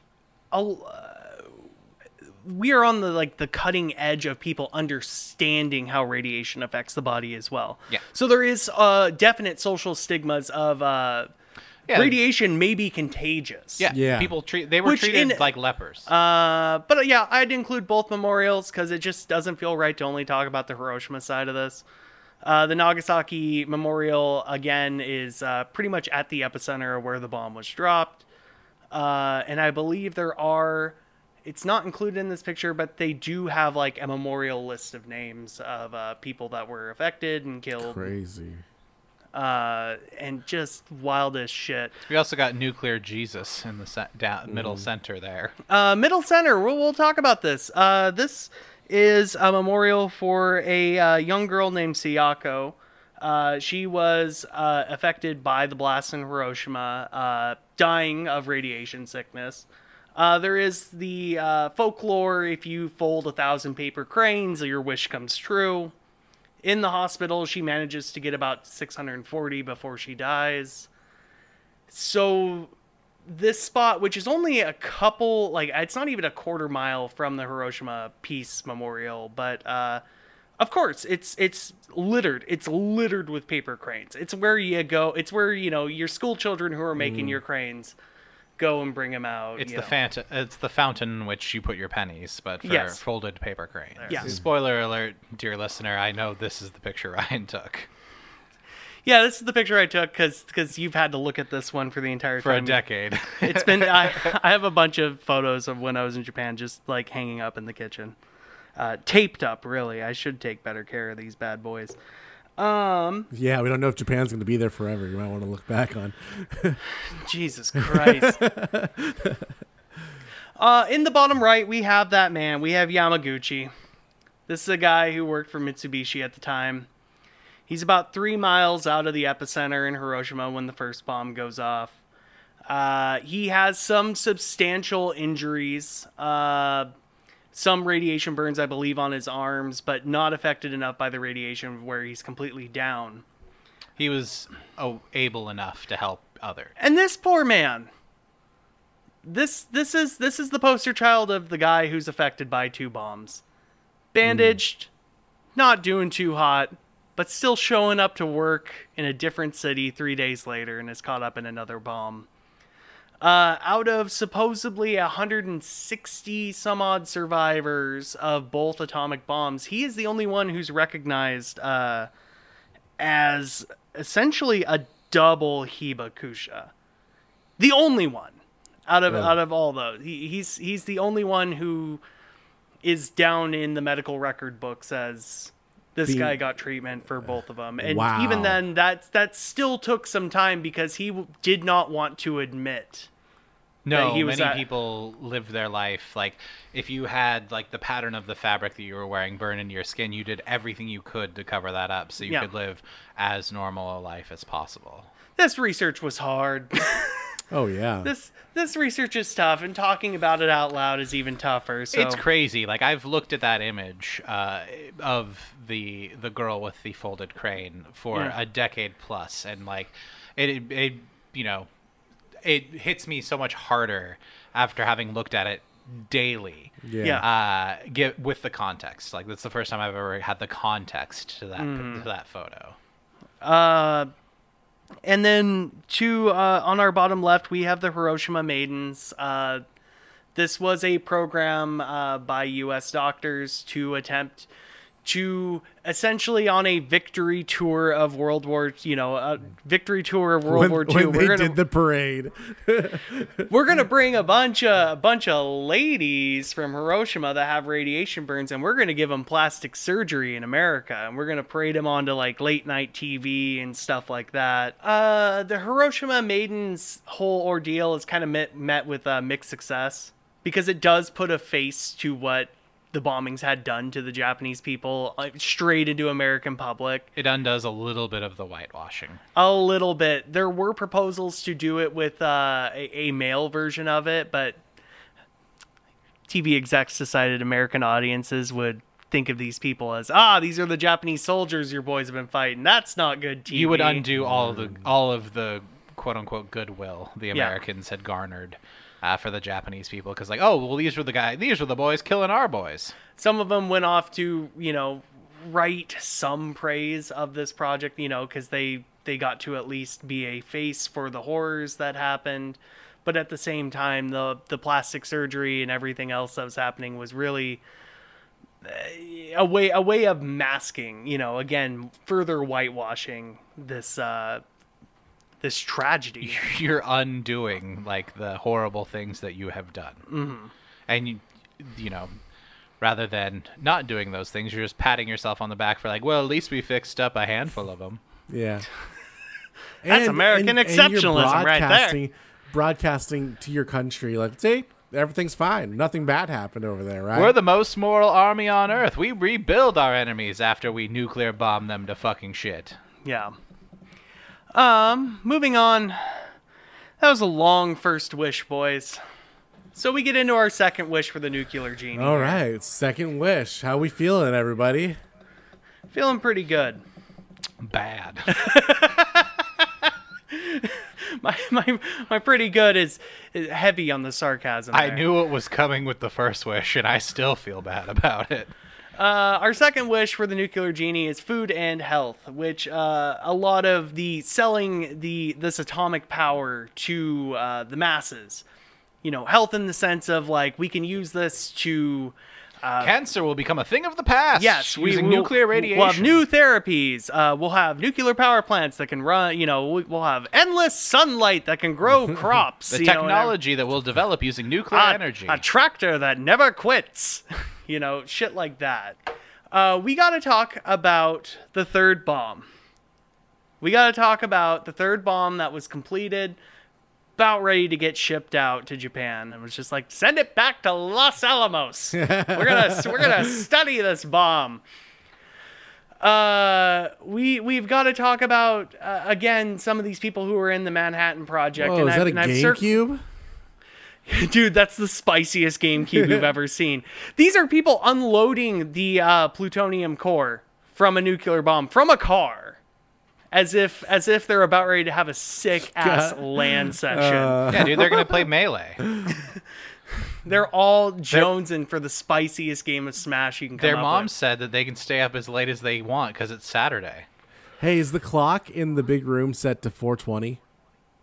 It's actually set to 12:05. No, it's it looks like it's 3:53 ish. Yeah, aspects of you look up any sort of nuclear incidents or anything else. We're talking about the Demon Core, which is this spicy ball of plutonium. It's a good looking bowling ball. It's a great. It's somebody put a nice like brushed steel finish on this bad The fucking boy. ultimate bowling ball. And again, The final knocks down- bowling ball. It knocks down all of the pins, even if you put it in the gutter. and again, you can see a lot of these experiments are done in sort of a Chicago pile sort of way, where you're having graphite and other metals sort of Something so super dense to keep those particles away from your body. in theory, or you know, hey, we're gonna open up like a little like channel for these particles to go through, study how those neutrons react, yada yada yada. Mad Gotta let scientist these shit. ghosts and demons out of the spicy rock. The spicy rock demons gotta funnel them in a certain way.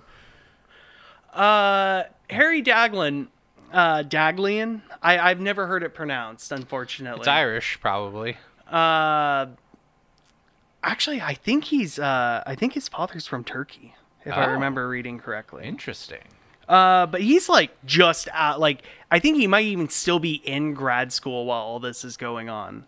But basically, their third core, which is posthumously named Demon Core, they're doing experiments on it, and this is the 21st of August. Daghlian is doing an experiment where he's shifting around spicy blocks around the spiciest bowling ball. And one of them slips and the core starts going critical. Like, we're talking glowing blue.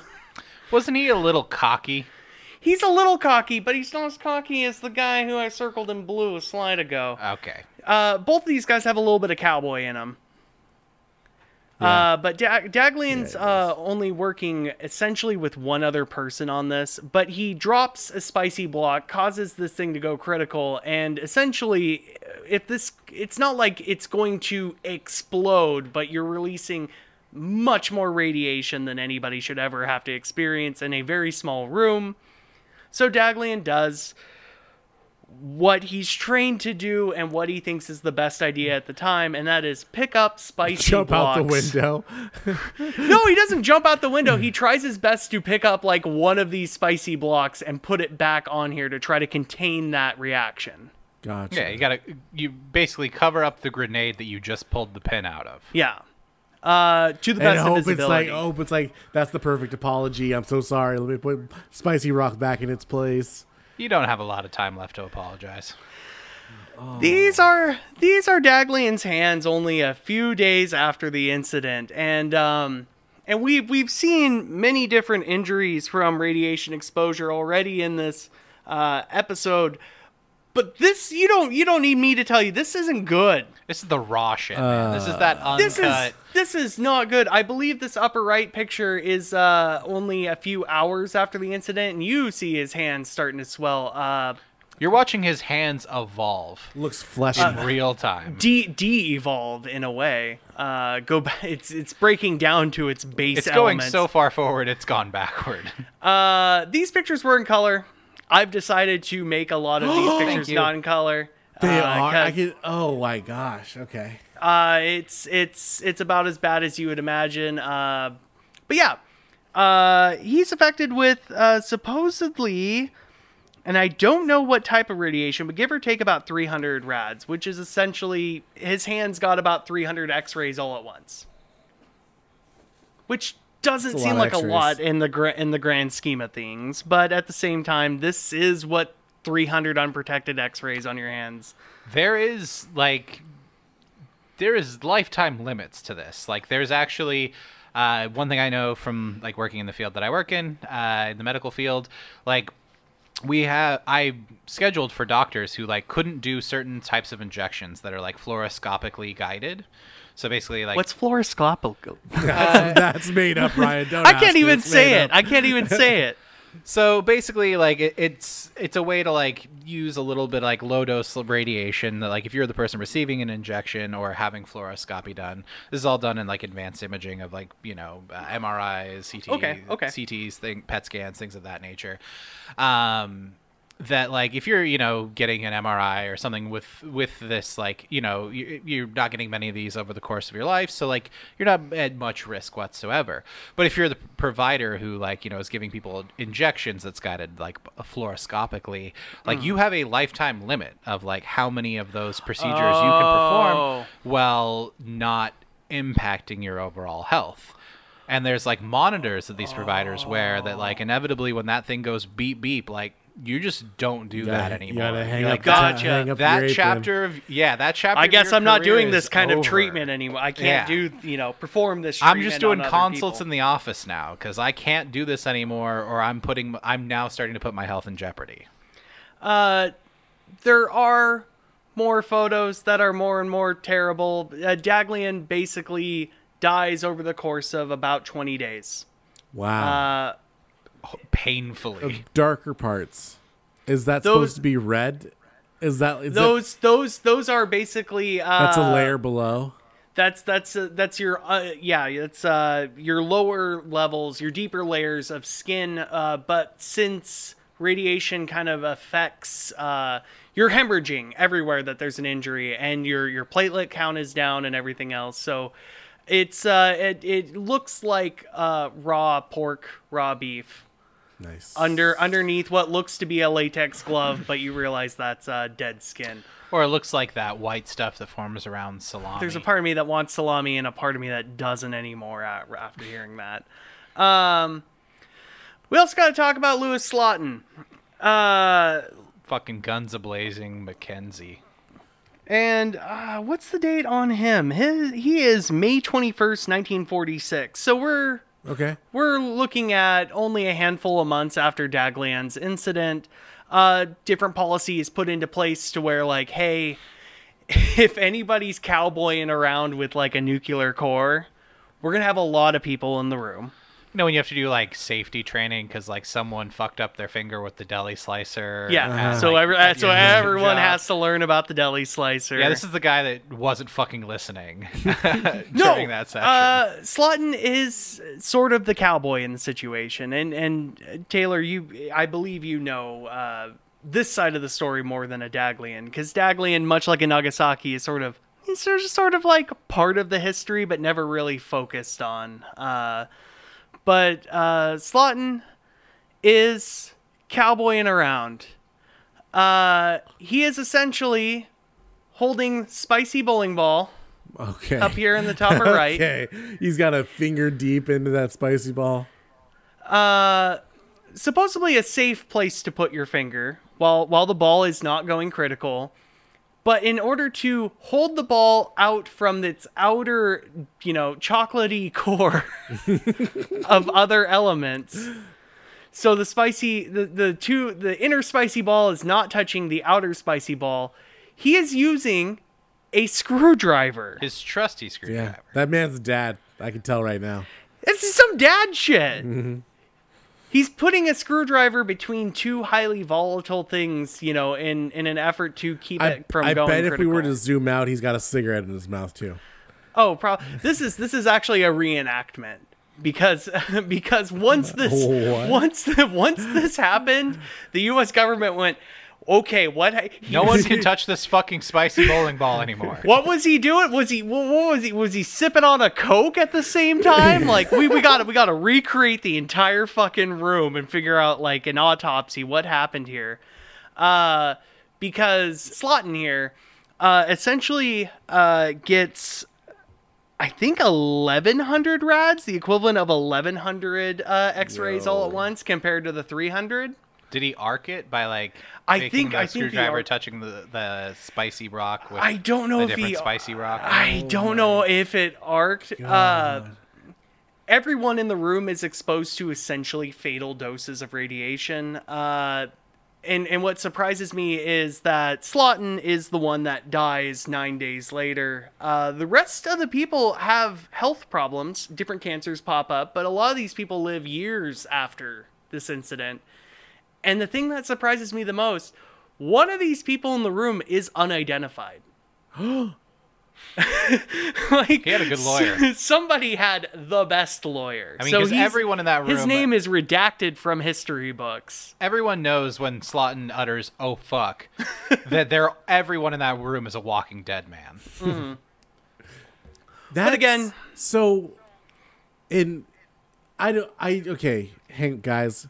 With these two incidents we've already discussed, people were just... I know we don't know anything about radiation, and this is how we learn, but they were just raw dogging the bomb, just like going right on up to it, putting your fucking finger on it, trying to pry it open. Like, oh god, they went in there wrong. I gotta pry it out of here.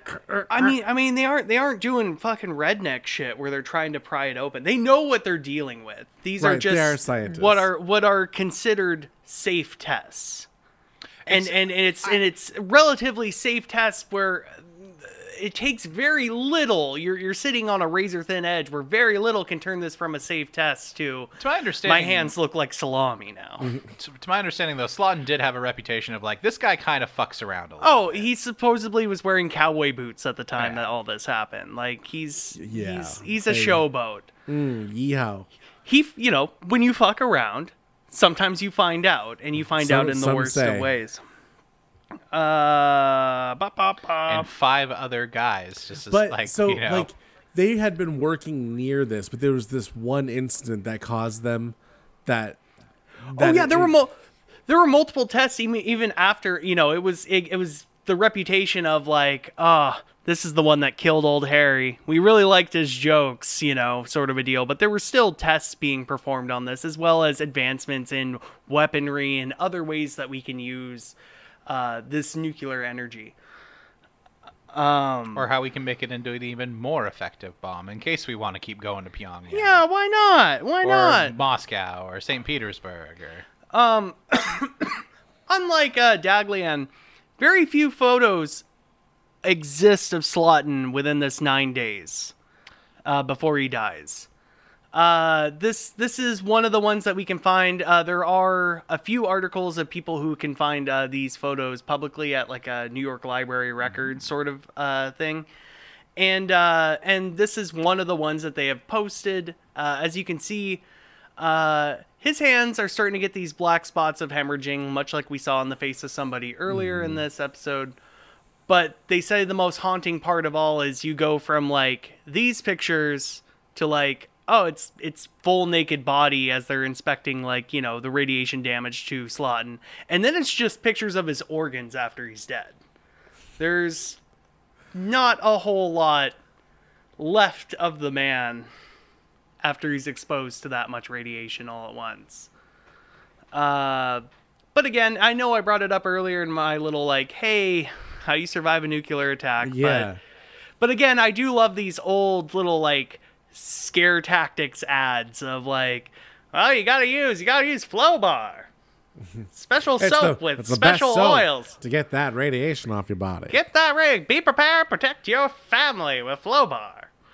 But these were products that were sold after, and essentially, there's nothing you can do if you're, only have a screwdriver between two very spicy rocks. But I like how they say it's a device, but it just looks like a bar of soap. I think it's a bar of soap in a plastic carrying case. Oh, so the soap itself doesn't get.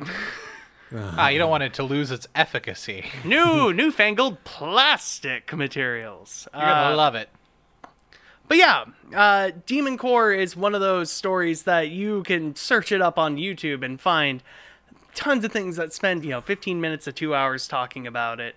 It's not the story that's the focus of things today, but it is part of the grander narrative I'm trying to tell. Okay. And I always view it as so interesting because for the longest time, the American story were like, well, the atomic bomb keeps on killing and it finally got 2 of our boys. And it's like, they're really like the 25th and 26th Americans to be killed by atomic bombs. Were there no POWs in Nagasaki?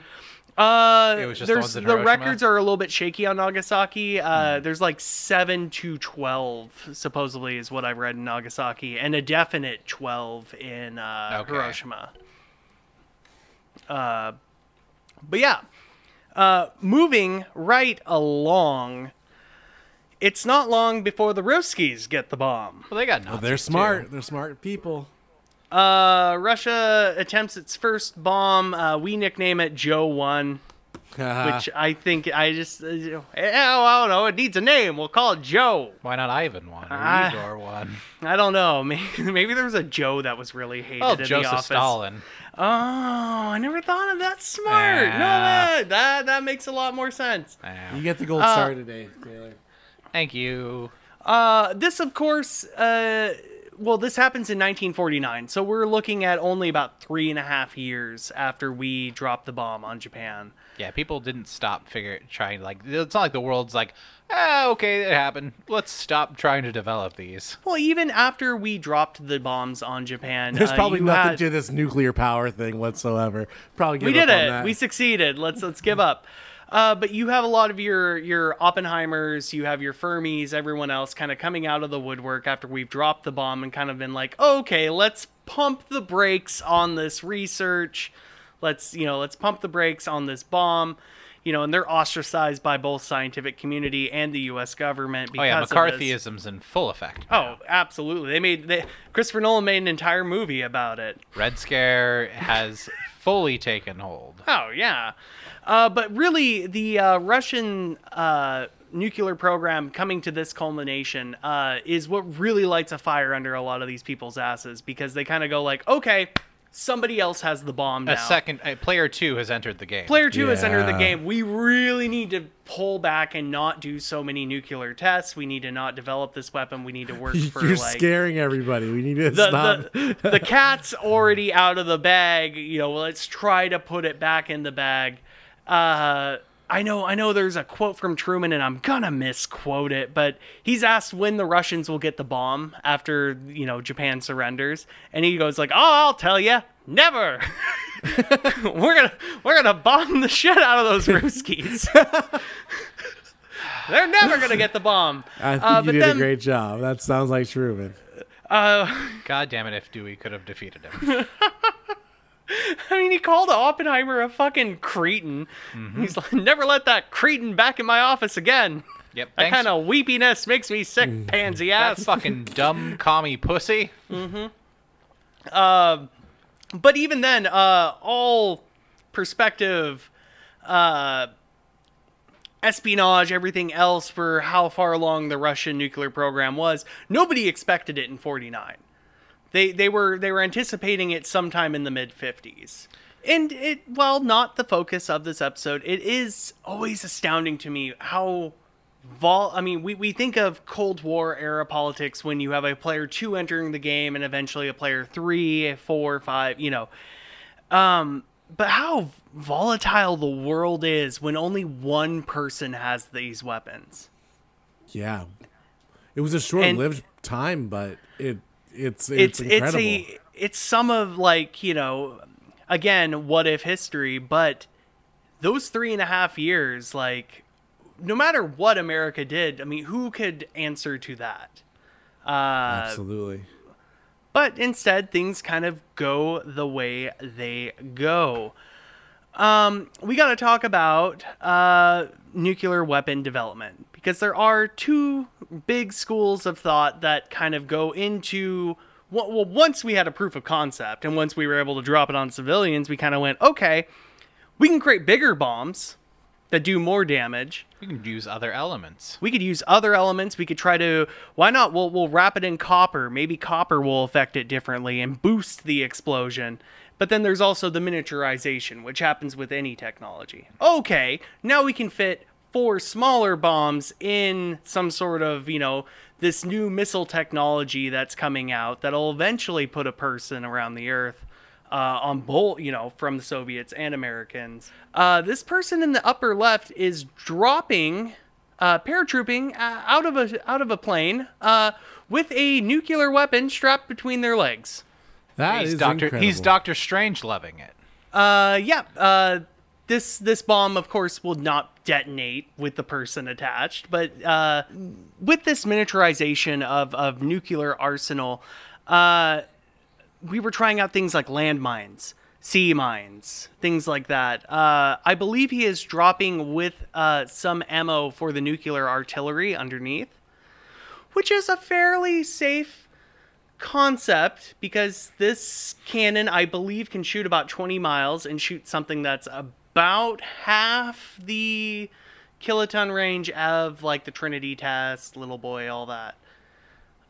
So, your more tactical nuclear weapons. Yeah, I remember like some of the, not necessarily sci-fi, but like there was, inevitably there could be the suitcase bomb. That's Yes. where you get like like Tom Clancy, Some of Our Fears Yes. shit from. And we also, because I love them rockets. Rocket we got Man. Some ICBMs. We got some ICBMs. We got the Atlas rocket here on the right, which is an American one. This is eventually what puts John Glenn, the first American, into orbit. You just swap out the warhead with a little capsule that a man can be in. Okay. Because with a very small goon cave for one dude to float around in. basically. And then I believe the Russian version of that is the RZ-7. This is, I don't believe the exact model of one of their early ones, but this is eventually what launches up a Sputnik. It's got a great ass, just to quote Al Pacino. It's just got some sexy lines. They still launch basically the souped up modern version of this. They didn't remake the wheel. They just took this and then put more powerful rockets on it, and it still gets Russians into space with their Soyuz program. They got not as good of Nazis as we got, so they got yeah. they didn't get as good of rockets. Atlas They got rockets. a lower pick in the Nazi draft. Next up, we've got our Davy Crockett. We know it. We love it. Oh. This is essentially a bazooka that shoots a tiny nuclear device. So But is that Bazooka Joe? You can get one of these at Boom City, if you know the right stand to go to. But even then, I mean, it's not really ever considered for the field because it's such a small ordnance. But at the same time, somebody could effectively make the dirty bomb version of this that does a lot more damage long term. And I just always, could you imagine? Could you imagine how like the Soviet Afghanistan war would be if you had a couple of these floating around on the back of Toyotas? Oh, that'd be so cool. Yeah, I mean, R.I.P. to a bunch of overpriced Hummers and that plot of land for 100 years. You just can't go into that canyon anymore.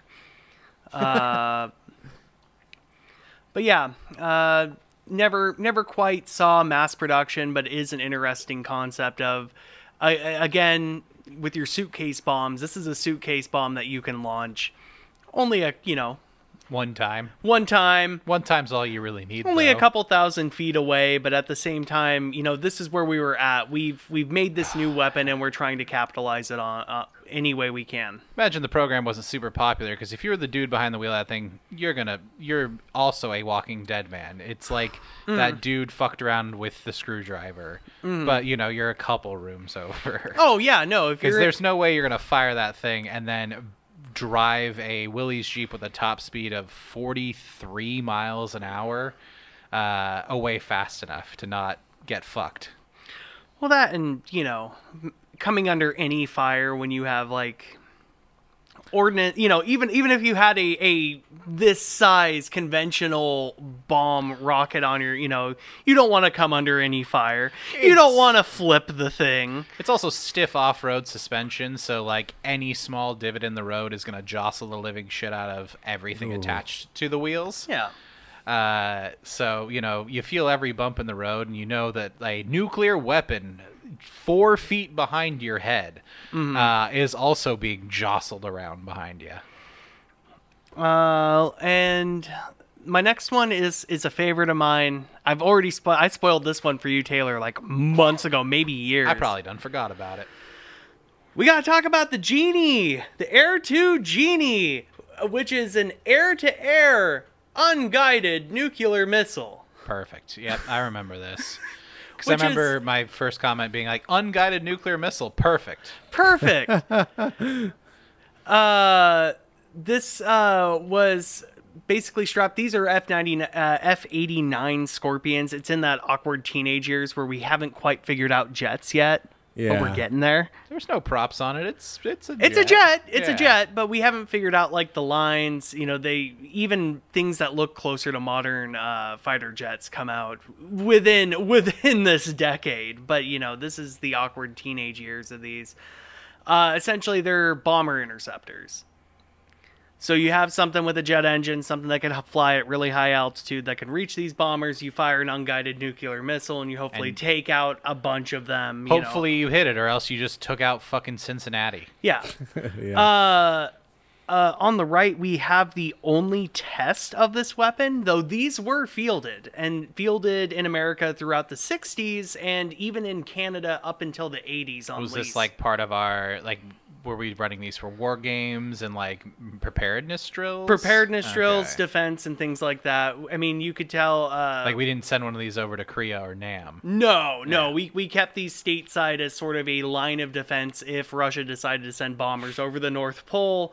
Okay, Canadian Air Force has a bunch of these strapped to their jets all the way up till the 80s of just just in case.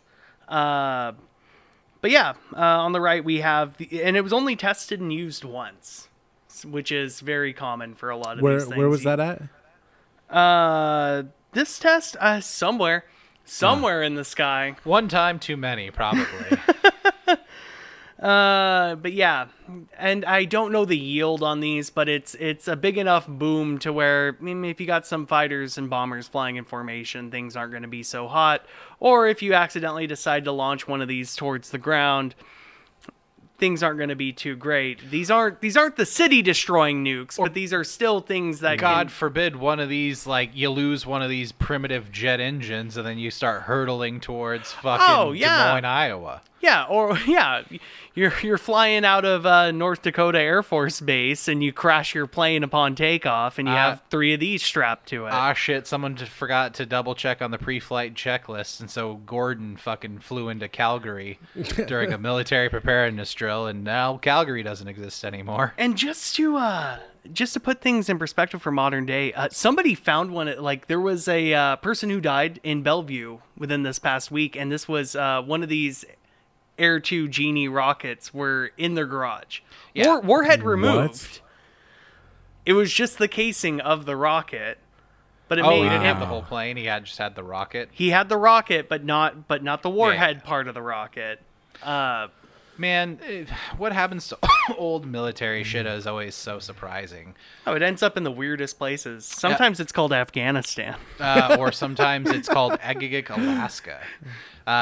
There were the village that I worked in my early 20s.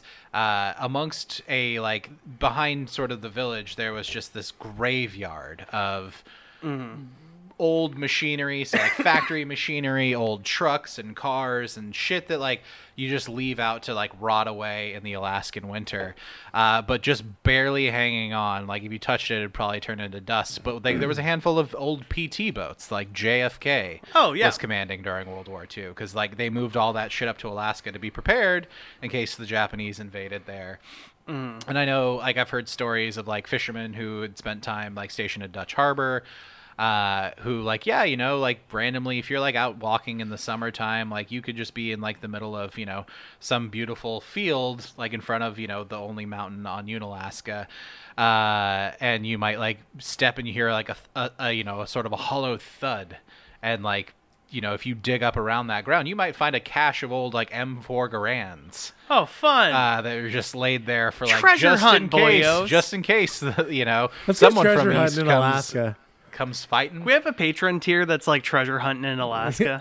Yeah, let's do it. You give us $30,000 and we'll go fuck around in Alaska and hopefully maybe find out. Come back with some World War II equipment. But yeah, fun, quote unquote, fun nuclear arsenals here.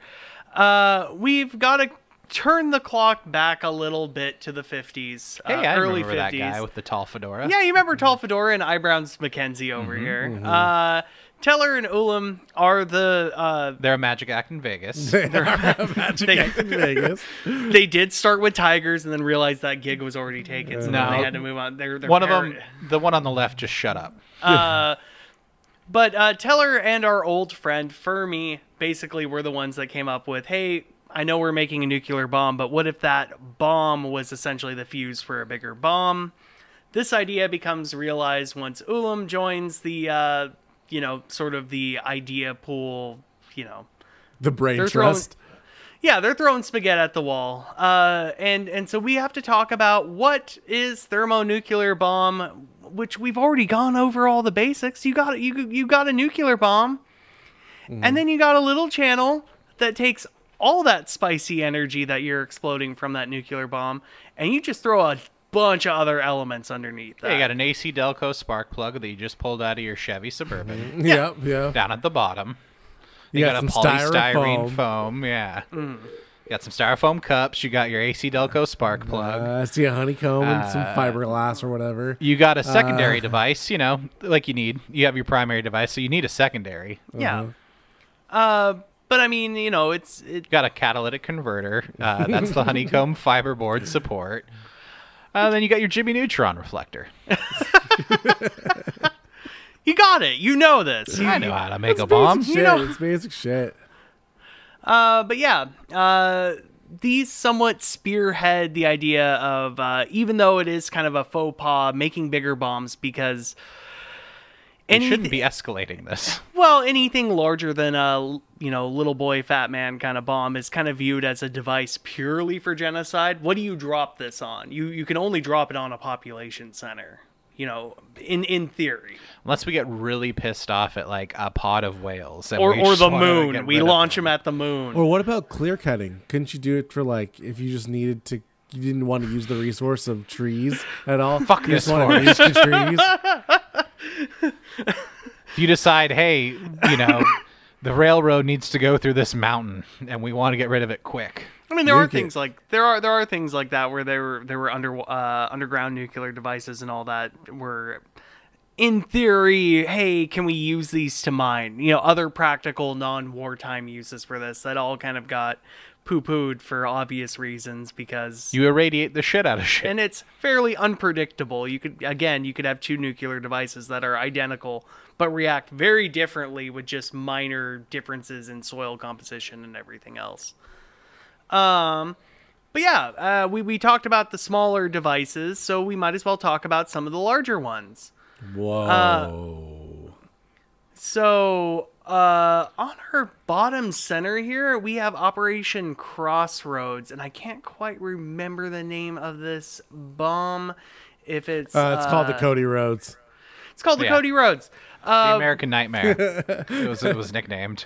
This was a test, and it's so hard to see, even if the photo was blown up to massive size. But we have a bunch of Japanese and American and German ships that we are basically, these are going to be scrapped anyway. But we want to know, hey, what happens if you have a big nuclear sea mine? What does it do? What does it do to these boats? We really would like to make a Godzilla. What happens? What happens here? Not good for the boats, obviously. The boats don't love it. It doesn't feel really good for the boats. No, it does not feel really good for the boats. A lot of like, some of these boats even farther away are so destroyed and damaged by a nuclear explosion that they're just kind of like, oh, well, there's nothing we can do. We can't make armor that helps with a nuclear explosion. Oh, we can't make a nuke-proof boat? We can't make a nuke-proof boat. If it's detonated under the water or over the water, you're losing half of the boat, basically, above the water line. And a lot of these tests are done in the South Pacific, much around like the Bikini Atoll and other Marshall Islands. That's why we thought we were creating Godzillas, but instead we were creating SpongeBobs. We were creating SpongeBob's. I like this top center because you get you see where they detonated one of these sons of bitches, and it just, that coral reef is fucked. And this is only about, I think, a quarter mile wide, but yeah, that coral reef is absolutely fucked. You have weapons at this point that can change the landscape of wherever they're used. A lot of these tests, of course, as with every bomb being kind of different and trying different things, why not? Let's throw some beryllium in this bomb or something like that. You're creating tons of nuclear waste. So what they end up doing, and there's only one of these that I know. The world's biggest nuclear landmine? No, this is just they just dumped a bunch of nuclear waste in the middle, like into a crater, and then concreted it over. And Hanford, Washington. What is approach. nuclear waste? Is it just like the exposed land? Irradiated land, any soil, debris, Gotcha. heavy water, byproducts, anything like that. Anything that you could salvage and pick up, they're dredging up the sea floor on these craters. When it comes from putting it in the hole. explosions, like nuclear waste from energy production is like spent uranium rods and wastewater. Mm. You can still visit the Ruined Dome. It pops up on Google Maps sometimes. Why would you? I don't know, but there are people walking on it in this image, and this is like cool. This is like fresh after it's been poured. It's a dope ass picture, but like, I see it brought up a lot when people are like alien existence. You know, your YouTube shorts. My mind's racing I found right a now UFO in the Marshall a fake Islands. Conspiracy with this. Like I'm thinking like, oh fuck, I'm gonna make some false information about this image. I'm just thinking of like there's going to be some sort of late night commercial like, were you or a loved one walking across the irradiated UFO out on that island somewhere? You may be entitled to compensation.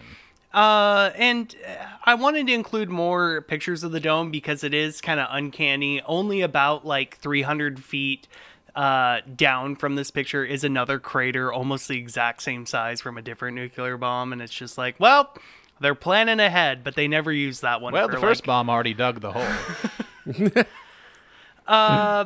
But we got to talk about this guy on the right. This is a smaller yield. Where they put some Mentosium and some Diet Cokium. Even this guy. Good. That's pretty good. Thank you. Pretty good. This bottom guy, bottom center with the boats, even though it's large and impressive, this is still a simple fission bomb. We haven't gotten into your Teller Ulam device where it's a thermonuclear weapon. This is the first test of one of those. They called it George. It's a very small yield, but again, we're reaching the point where even small yields are completely blowing apart the atoll it's basically sitting on. Yeah, it's becoming way more efficient. But it is a very aesthetic bomb. Like, when I think of Mushroom Cloud, I've always imagined this, where it's like, it's got a little bit of a butt to him. This bomb has curves. This mushroom cloud is having violent diarrhea.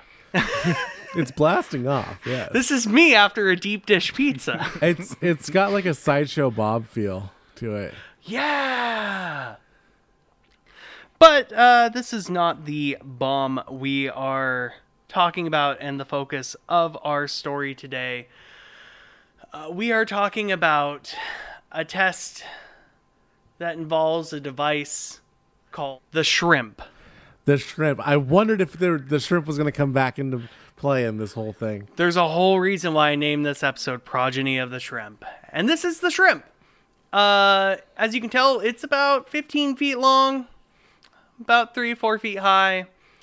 Surrounded by danger, no smoking signs, which it should be because it's a fucking. Because you don't want to get cancer. you don't want lung cancer. But also, you're dealing with some volatile explosives on top of spicy rock, so better be safe and not smoke. You also got your Oso classic, some shirtless dudes standing around the thing while it's loaded on a trailer. Oh yeah. The shrimp is a special case. It's not, of course, the first thermonuclear weapon tested, But it is sort of in that second, third wave of batch of these where we're really trying to push things far. What we get out of this is the Castle Bravo test. I like that. And the Castle Bravo. Wow, what a fucking name. That's cool. The Castle Bravo test was supposed to have a yield of 5 megatons, which is thousands of times. I mean, again, energy goes exponential on these, but it's thousands of times more powerful than your Trinity, than your Fat Man, Little Boy. This thing goes off. It's supposed to be 5 megatons and ends up being 15. Whoopsie. This is a whoopsie. This is the right time. This is a test, so it's the quote unquote right time to have an oopsie.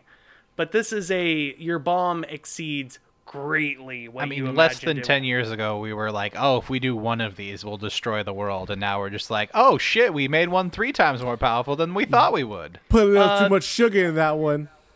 This crater is about 1.5 miles wide. Someone must have been smoking around this one. A mile and a half? 1.5 miles, about 600 feet deep. It's hard to imagine around an atoll, but we do have nuke maps to help us out with the extent of the damage that something like this would cause. And we're looking at something like this. Ah, fuck. Bremerton's gone. You have everything for your Washington residents. Dear listener, if you or viewer, that is the same exact spot, but the map is so much farther zoomed out. You have everything from the Everett Mall to the Tacoma Dome fucked. Oh, cool. I'm good. My apartment's only a mile or 2 north of that. I mean, everything around that is also fucked to a lesser degree, but just the scale of this thing, the fireball of this thing is larger than the whole dimensions of damage done at a Hiroshima and Nagasaki. I am in awe at how big this is. It is hard to gauge the scale on this, and this is the largest test that America did on a nuclear weapon. This is it. This is our high watermark for America. This happens to be the 6th largest test ever done in the world. Feel free to go on your nuke map. We're 6th on the list. What the? We're not back-to-back World War champs to be 6th on any list, y'all. There are 5 Russian bombs that were tested that were larger than this.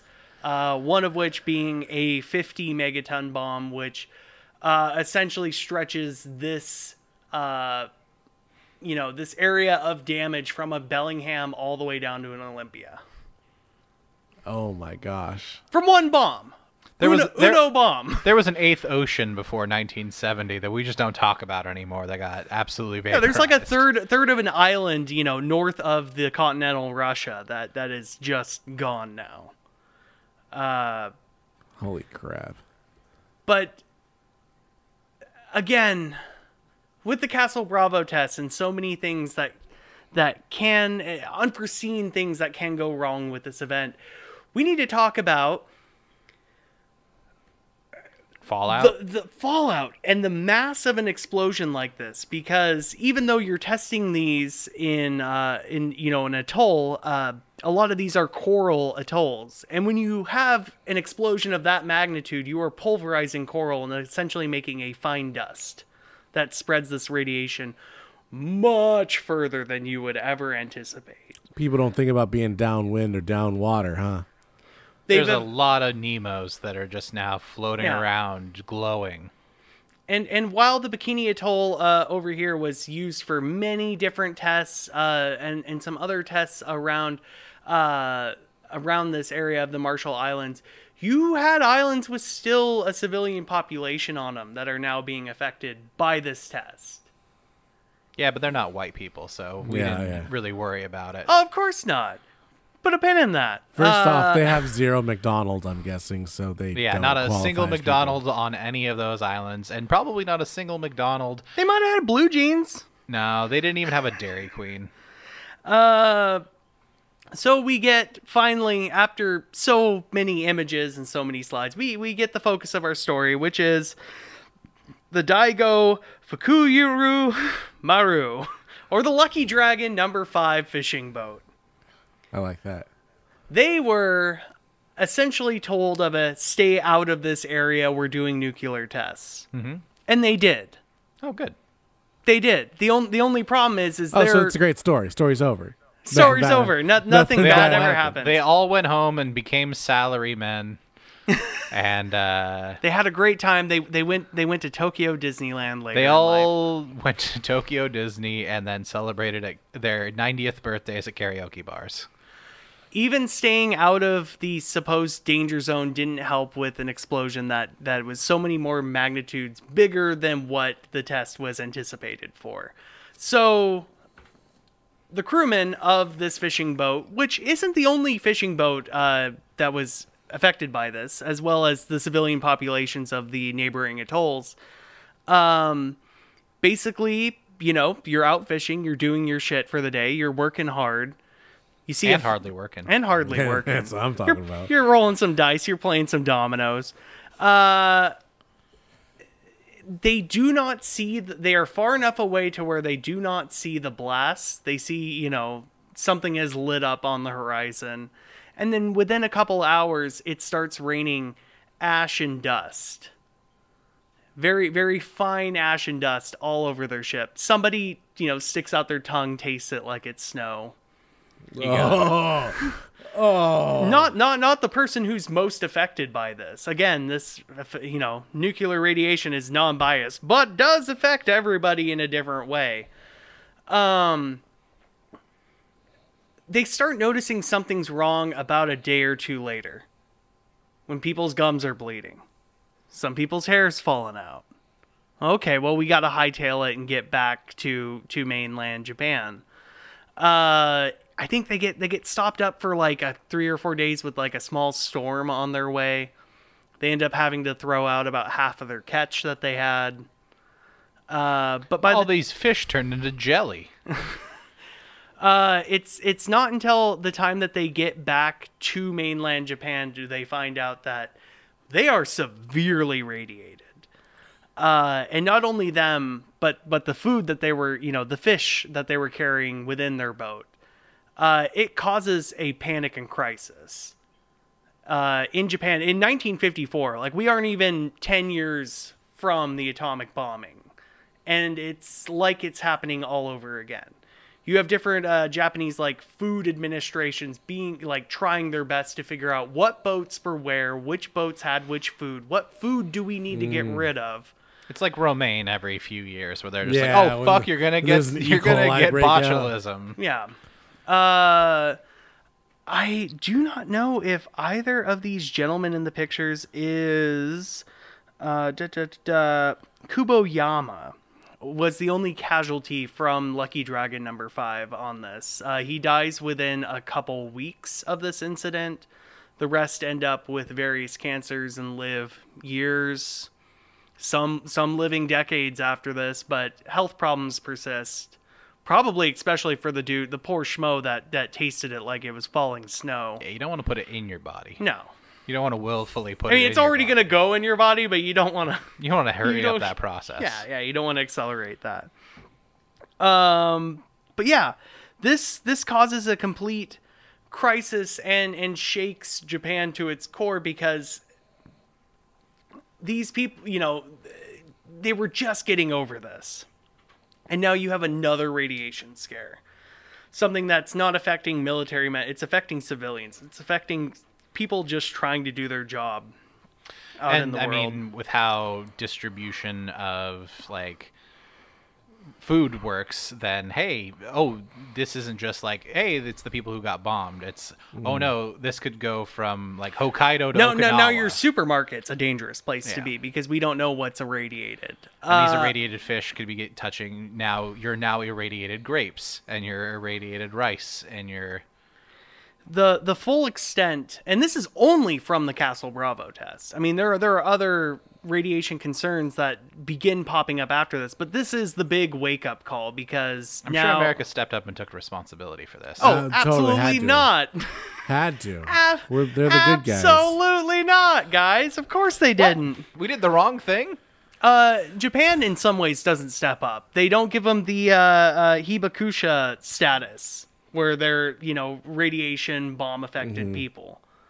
The people who are affected this, not only the people on Lucky Dragon number 5, but, other fishing boats in the area, there are still elderly Japanese people fighting to get some sort of Compensation.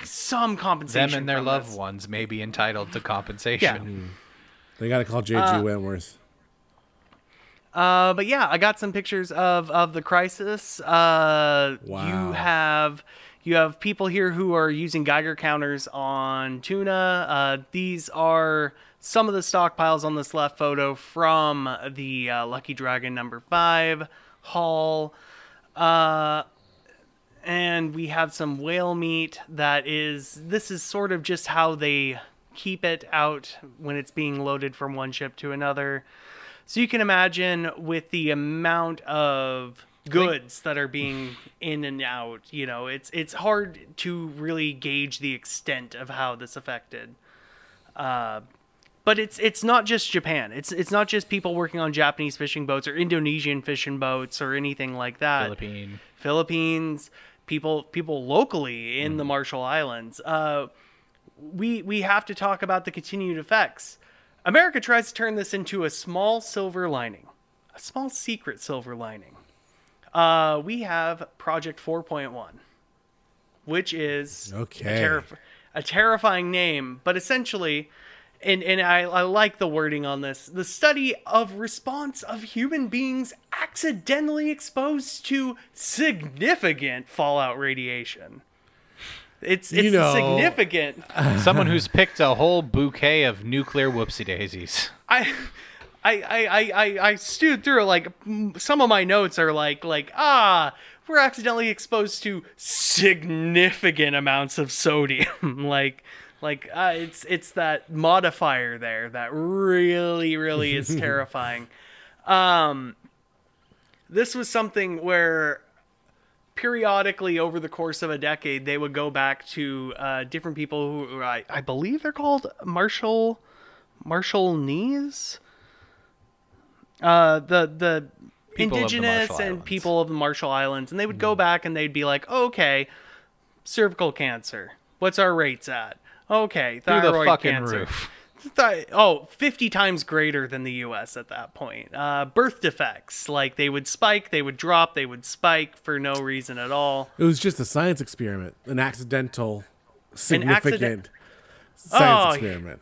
Here's our chance to see what radiation does in, fallout, what it does to a population over a given period of time. And it's so interesting that they're all isolated on an island too, so it's not like you could have contamination coming from other places. You could just I don't want to put my tin cap on here or anything, guys, but and of course there's everyone's pointing fingers at everyone else. There are definite, you have people from the Marshall Islands, even up until modern day, being like, no, America knew the extent of what this was going to do, and essentially has turned an entire population of non-white people into guinea pigs. You have America. That would be like the first time that's ever happened. Never once before have we ever done that. No, never once. Never once. You have America pointing the finger at Russia, saying that, well, we told these people to stay out of like the danger zone, but they must have gotten somewhere. They're Russian plants, who decided to fish a little bit too close, and it's just an entirely fucked situation that I've never heard brought up in anything, really. Like I hear about the Lucky Dragon number 5 incident, but you don't hear too much about this Project 4.1, which ends up going all the way almost to 1970. And then they just stop checking in on people. They just kind of go like, we got our data. Well, were there any people left, Are we going to do anything? We got our results back. Turned out it was too big of a bummer to keep going. Yeah, basically. I was worried about this image here in the middle with this kid with vitiligo until I realized that some nuclear exposure can actually cause vitiligo. Really? Wait, that causes vitiligo? That's not like skin discoloration due to like some exposure? skin discoloration can happen, but if you are in early development and other things like that, you can onset some vitiligo from nuclear exposure, radiation exposure. Okay. I, very macabre to say this, but just like casually commenting on how you interpreted that image. But I thought this was similar to like what we saw with like the people whose like fabric patterns were burned into the skin, because it seems like the light spots on this child's skin are in the areas that may have not been exposed when that flash of nuclear energy is released. We're out of when it comes to Castle Bravo. There's not too many people affected by the flash. This is just lingering fallout. Okay. Significant fallout. Significant fallout. Accidentally exposed. Accidentally exposed That to a is such a significant tedious title. Study of response of human beings. So it's the study of how the human beings are responding to accidental. They didn't intentionally get it. They weren't intentionally exposed to significant fallout radiation. They should have just called this like a study on the resiliency of the human spirit after a global empire that's very sorry had a slight whoopsie doodle. Everybody gets one. But yeah, moving on. These on the right are some of the elderly people who have been working around the Marshall Islands and other nuclear testing sites who have been demanding compensation. I believe this photo is from about 10 years ago, so who knows how many of these OG sons and Obachans are still around, but Yeah. the fact that these old people have to go out and protest to get some sort of recognition, compensation. Once again, it took Jon Stewart and a bunch of like people dying of cancer screaming in senators' faces to get like our 9/11 first responders to have their like health care covered. So yeah, not surprised that like people on little islands forever away who will never crack like mainstream American media get absolutely zero attention or compensation. It's kind of the rule, isn't it? And on the left side, we have our good old Lucky Dragon number 5 boat, which No kidding. after They didn't encase that shit in concrete. they Well, threw I it mean, in, it kinda it lived in a junkyard outside of Tokyo for about 40 years before somebody tromping through the junkyard kind of went, oh, they matched the markings on one boat or another.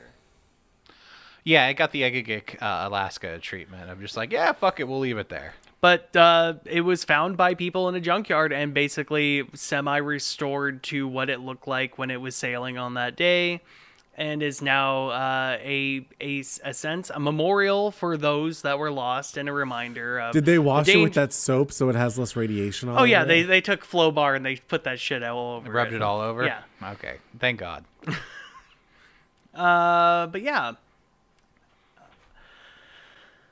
But it's the stories we tell in the media that we consume that really shapes our perspective on a lot of different aspects. To personify, in a sense, this tragedy.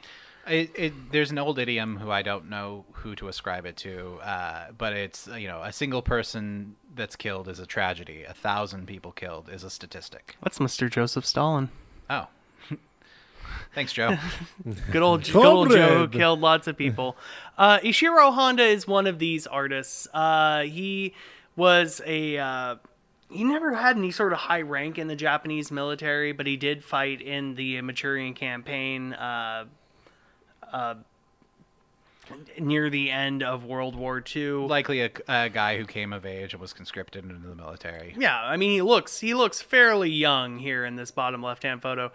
He makes things that we would typically call propaganda films, but these two films that were released after, in fact, during the American occupation of Japan, we have... That ended actually around the 60s. Nah, man. I mean, there are... That ended on paper around the 60s. I was saying, they're not just a bunch of missile silos that we point at China. The ripple effect. We have military bases in Japan and everything else. But Honda here, he makes his movie here on the left is Escape at Dawn, which is about almost a self-insert of himself as a soldier fleeing from the Russian soldiers that are coming down into Manchuria. He makes very humanistic tales, focusing not on the glorification of war in a sense, because I feel like a lot of that wouldn't have been allowed by, one, Japanese film industry, and two, occupying Americans, but having sort of a generic, courage and love triumphs all, these very generic Michael Bay-ass Hollywood sort of messages in his movies, allows him to get away with quite a bit. His other movie is Eagle of the Pacific over here, and both of these, I believe, came out in like 50, 51. He gets a big raging boner for using miniatures. Oh, nice. He's trying his best to make a Japanese movie that will appeal to American audiences who are stationed over in Japan, but also at the same time trying to find some way to make a boom boom big movie, in essence. I love it. So he works with a lot of special effects artists and everything else to, create flying planes and miniature boats and scenes of war and everything else. But we would not know of Ishiro Honda today if it weren't for one Mr. Godzilla. There he is. I knew we were getting there. We finally got there. Mr. Steal Your Girl. I love this picture. This is a behind the scenes of the first movie in 1954, which I love the Godzilla film franchise, but the original movie is just so fucking dark, bleak, and depressing. It is essentially, the story of personified nuclear disaster. It's art therapy. It's very much so art therapy. I mean, this thing shows up. It burns down your town, and you can't do shit about it. One, you can't do shit about it. Two, the military can't do shit about it. And Godzilla 1954 kind of has this weird, I don't want to call it supernatural, but it's the kind of thing where any of your secondary and main characters who kind of lay their eyes on this monster or are close to it die in some form or fashion throughout the movie. It's a multi-layered allegory, really putting a big, scaly monster face. Godzilla is Ringu. Yeah, he is the radiation. But yeah, big monster movies, not completely unheard of course, at this point. I mean, America had a King Kong, and Japan even had like 3 or 4 King Kong movies that are even lost to time at this point. So putting Guy in suit, stomping around a model city is nothing new, but I mean, stories of big monster have like followed mankind from the caves. Yes. But the artistry and the craft in a Godzilla, his skin is meant to look like radiation burns. Oh wow. Yeah. And things like that. There's so many little touches behind this goofy little grin. Is he wearing glasses too? Is there a reflection happening in the eyes? I think there's a little bit of like a light spot. I don't know if that's glare on the camera lens or if that's just a particularly shiny spot that the light's hitting on that. And I like the top right image of it's like Godzilla saying like, "Give me a break. We're on the 50th take. Can I please go to the dressing room and grab a Coke Zero? I need a minute." And guy with the suit is just like, okay. Well, just one more, Mr. Zilla. Mr. Zilla, can we just have one more take? I assume. I mean, this is Ishiro Honda here on the left. I assume this is a person bowing out of respect, but just so happens to be in the Godzilla suit. I mean, yeah. My theory was like, you probably can't hear shit in that fucking suit, so he's probably leaning in to like take. What'd you say? What'd you say, Chuck? What? What'd you say? What do you want me to do? I just want one. Like, I would like to get this done in the next take, so I can go smoke. But this asbestos costume you put me in is getting stuffy. Godzilla and Honda here go hand in hand. He ends up directing like 6 or 7 movies. Is Godzilla his brainchild, or was he just the guy that got to direct it? Godzilla's his brainchild. He had an idea for a movie about a radioactive octopus, and then after the Lucky Dragon #5 incident, it just sort of, I don't know what gears clicked, but he went, big lizard. It's a big lizard, and I got my story now. I was going to do a radiation monster movie, but now, because of this recent incident, I can almost capitalize on which it I mean, entertainment does that constantly of like, hey, there's a story in the news. Like you mentioned art therapy. Yeah. It's sort of like, hey, how many American movies had buildings crumbling down after 9/11? Like, Right. how many big action movies now have a boom boom big set I mean, we piece? got Nicolas Cage's finest film, World Trade Center. Well, I think of even things you're looking at 10 plus years later with like your Avengers. Like, Yeah, it's a fun romp, but we still have to have danger in New York City. I mean, you have movies that like go too far, and then the movies to correct them, like Batman v Superman. oh yeah, exactly. Art therapy. Japan. Godzilla is initially criticized by Japanese film industry critics and all that because Gets hit with too soon. well, one, it's hit with a too soon, and two, dumb schlock. And also, it was somewhat critical of the Japanese government in that movie. We see more modern shades of that in like your Shin Godzilla, which comes out in 2016, which is basically the first movie but remade to be about like the Fukushima nuclear disaster and the inept government and how they handle that. But there are shades of that in the 50s movie where it'll cut back to the government and they don't know what to do about this nuclear disaster going on. And some people didn't like that criticism at the time. There's still a lot of nationalism Oh, for sure. in Japan at this time. There's nationalism with the side of guilt. And also I believe in some point in the writing process, Honda wanted to really state that Godzilla was caused by American nuclear tests. And I believe that was vetoed. So it's only implied and never directly said. Interesting. Things like that. I mean, like nationalism is so fervent. There are still dudes throughout the Philippines who are still think the war is going on. Oh, at yes. this point in time. At this point in time, there will be people fighting for 20 more years in the jungles of the Philippines and elsewhere. So what about the weight of like a Godzilla being that the Japanese people who had to get so far behind their government and trust, now the trust is betrayed. Now they're making art mediums that are in a criticism of their trust that they did put into the government and how inept that they were at saving them from. It's interesting that now they get to start the commentary against their government. And yeah, the nationalists are gonna be hit with like, I don't know about that. That's kind of rude to criticize the government. But then it sparks this next generation that begins to question, because they're being broadcast that kind of ideals, whereas those ideals didn't quite exist so much in pop culture before the war. And even then, when it comes to nationalistic ideals, which a lot of the Godzilla movies kind of touch and go on, depending on the era that they come out in Japan, you have a lot of movies like Honda's previous movies where it's like, it's a human tale that happens to take place during the war and we can't really be one way or the other. We're just going to show these brave men in terrible situations. But having a Godzilla opens things up to Japan having some sort of pride of they have a defense force.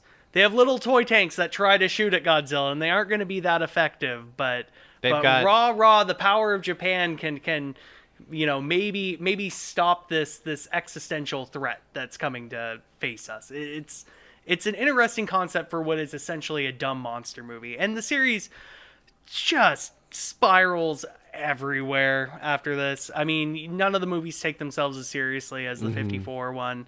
Your Godzilla eventually stops, in essence, becoming a symbol of nuclear destruction and kind of becomes a guardian of Earth against other things, be them pollution, space aliens, other monsters.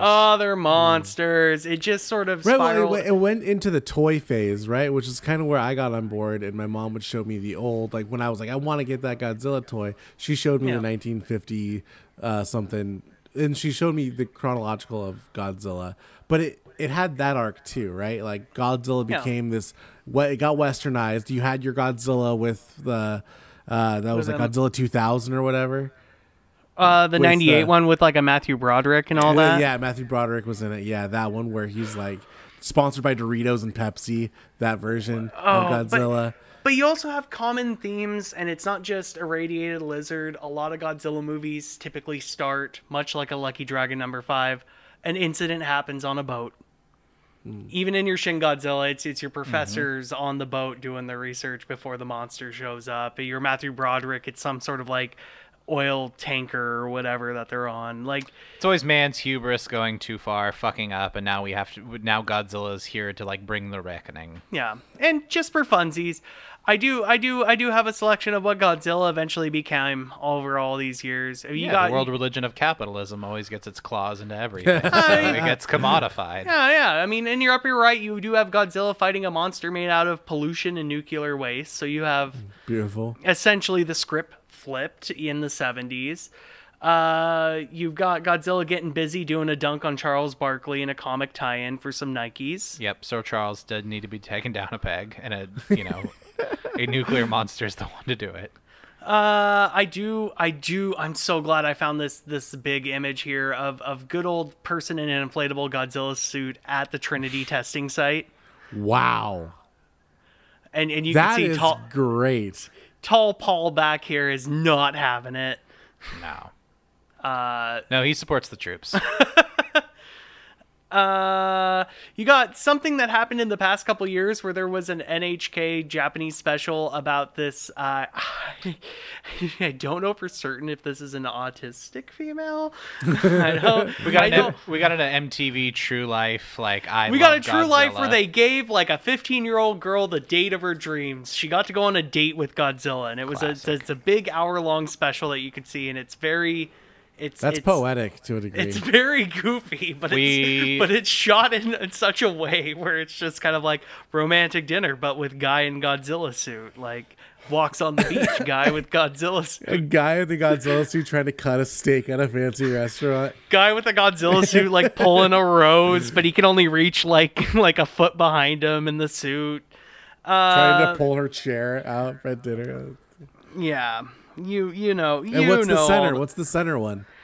The center is my personal favorite Godzilla movie. Godzilla, Mothra, King Ghidorah, Giant Monsters, All Out Attack is a title. Save some words for the rest of us, please. I like to buy a vowel.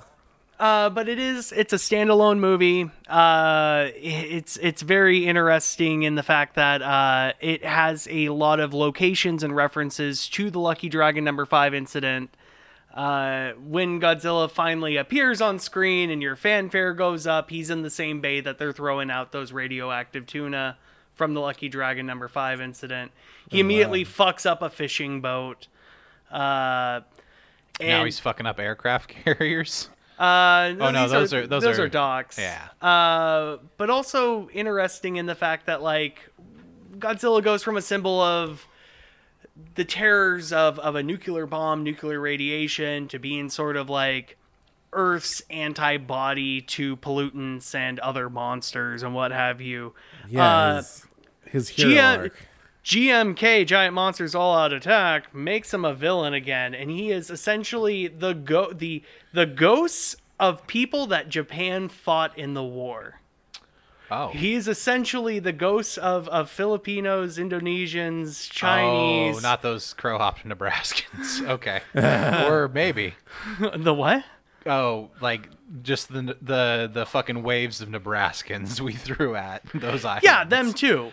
It's basically he is a specter of the past of Japan's crimes coming back to enact revenge, and it's so weird, but it's one of those like, well, yeah, no, it fits. After you've turned this symbol of nuclear destruction into sort of a hero figure for about 30-40 years, and then you have something like this. You turned him into a commodity. Yeah, you gave him Nikes. You made him dumb. Yeah. He's scaly nuclear Mickey Mouse. Yeah. One of probably the most recognized icons outside of like a Mickey Mouse, a Michael Jackson, Pikachu, things like that, and instantly recognizable for like the terrors of nuclear disaster. But yeah, boyos, we are wrapping up here. Oh, okay. The third wish. I was going to ask about that. I know it took us a while to get to the second wish, and it took us a while to get to the third. But our third wish is for the nuclear genie is peace, and it's interesting because this is a story that is still somewhat going on. So far in our story, as of 2024, we've achieved somewhat peace. Nuclear weapons changed warfare after they have come out. This is Not true. in support of these, but we moved immediately into smaller proxy wars, not big countries facing off against one another, not using these weapons in any sort of military fashion. It's an ongoing test and an ongoing trial. It's peace, but for how long? I mean, we just haven't ended each other in nuclear fire yet due to mutually assured destruction, but like, we definitely don't have peace, like, you know. No. We definitely we have lowercase pp's. PPs. peace from nuclear weapons. I mean, we haven't had like a Pakistan and India attack each other, using any sort of their nuclear arsenal in many of their conflicts. Or I mean, we have peace in the same way that like Kylie Jenner offering the cops a Pepsi ended like fucking police violence and civil unrest. There is something to be said about this, because peace used to be defined as the time in between wars, and you always knew there would be another war. That's what peace used to be defined as. But now peace for us, our generation, is defined as the time now, where there is no grand wars happening. There's no declared world wars. We have no draft to have to sign up to go off to war to protect our country. We are more so in peace now than humanity's ever been in. Although there are still guns firing and bombs going off in places. And on the other foot, we are more in conflict than the world has ever seen before. Mind you, dear listener, Boots on America ground. today dropped a bunch of fucking bombs throughout Iraq and Syria. And in a way, it kind of proves a Fermi right. Fermi lived to see the ramifications of his thermonuclear bomb affect civilians yet again, 9 years after the atomic bombings of Japan. He died, I believe, in December of 1954 of stomach cancer because, again, being around all these radioactive elements, he had inoperable cancer basically as the fallout from that. But again, with your Fermi paradox, so far, we've had the ability to essentially salt the earth, kill all sea life, everything, kill each other, give everyone enough cancers 10 times over, and like 90% of life on Earth. Yeah, there'll always be something. Earth always prevails. You're not getting tardigrades. No. Life, finds a way. But so far, we haven't proved Fermi correct. We haven't completely destroyed ourselves yet. So I leave this episode on a very melancholy note. There's been a lot of scares, but thankfully, like, there's been enough people that have just didn't want to be the guy that pulled the trigger enough. This episode is essentially 4 smaller episodes in a trench coat. And I thank you both for going along this journey with me. The box is opened. And much like a nuclear reaction, this story started small and kept on spiraling out of control for me. Was going to be a multi-part episode at some point, and there may be a part 2 to this, but I can't guarantee it because behind the scenes, a lot of this research is very harrowing to bring some images to make us all laugh on the screen. So I don't know. I can imagine. Yeah, I mean, you're not talking about the Teletubbies here. You're talking about nuclear war. I mean, as I've been texting my significant other, like, I can't wait to do a happy episode after this. Oh, yeah, I got listener, one. don't- I can't wait to do an episode where just one man is mangled by the monorail at Disneyland, and I'm not talking about radiation damage, like To a whole people's. I promise no one's dying of premature cancer, and whenever I review like the history of the fucking Camry or whatever comes next. But thank you, boyos. Thank you. This is a good episode. I really like this one.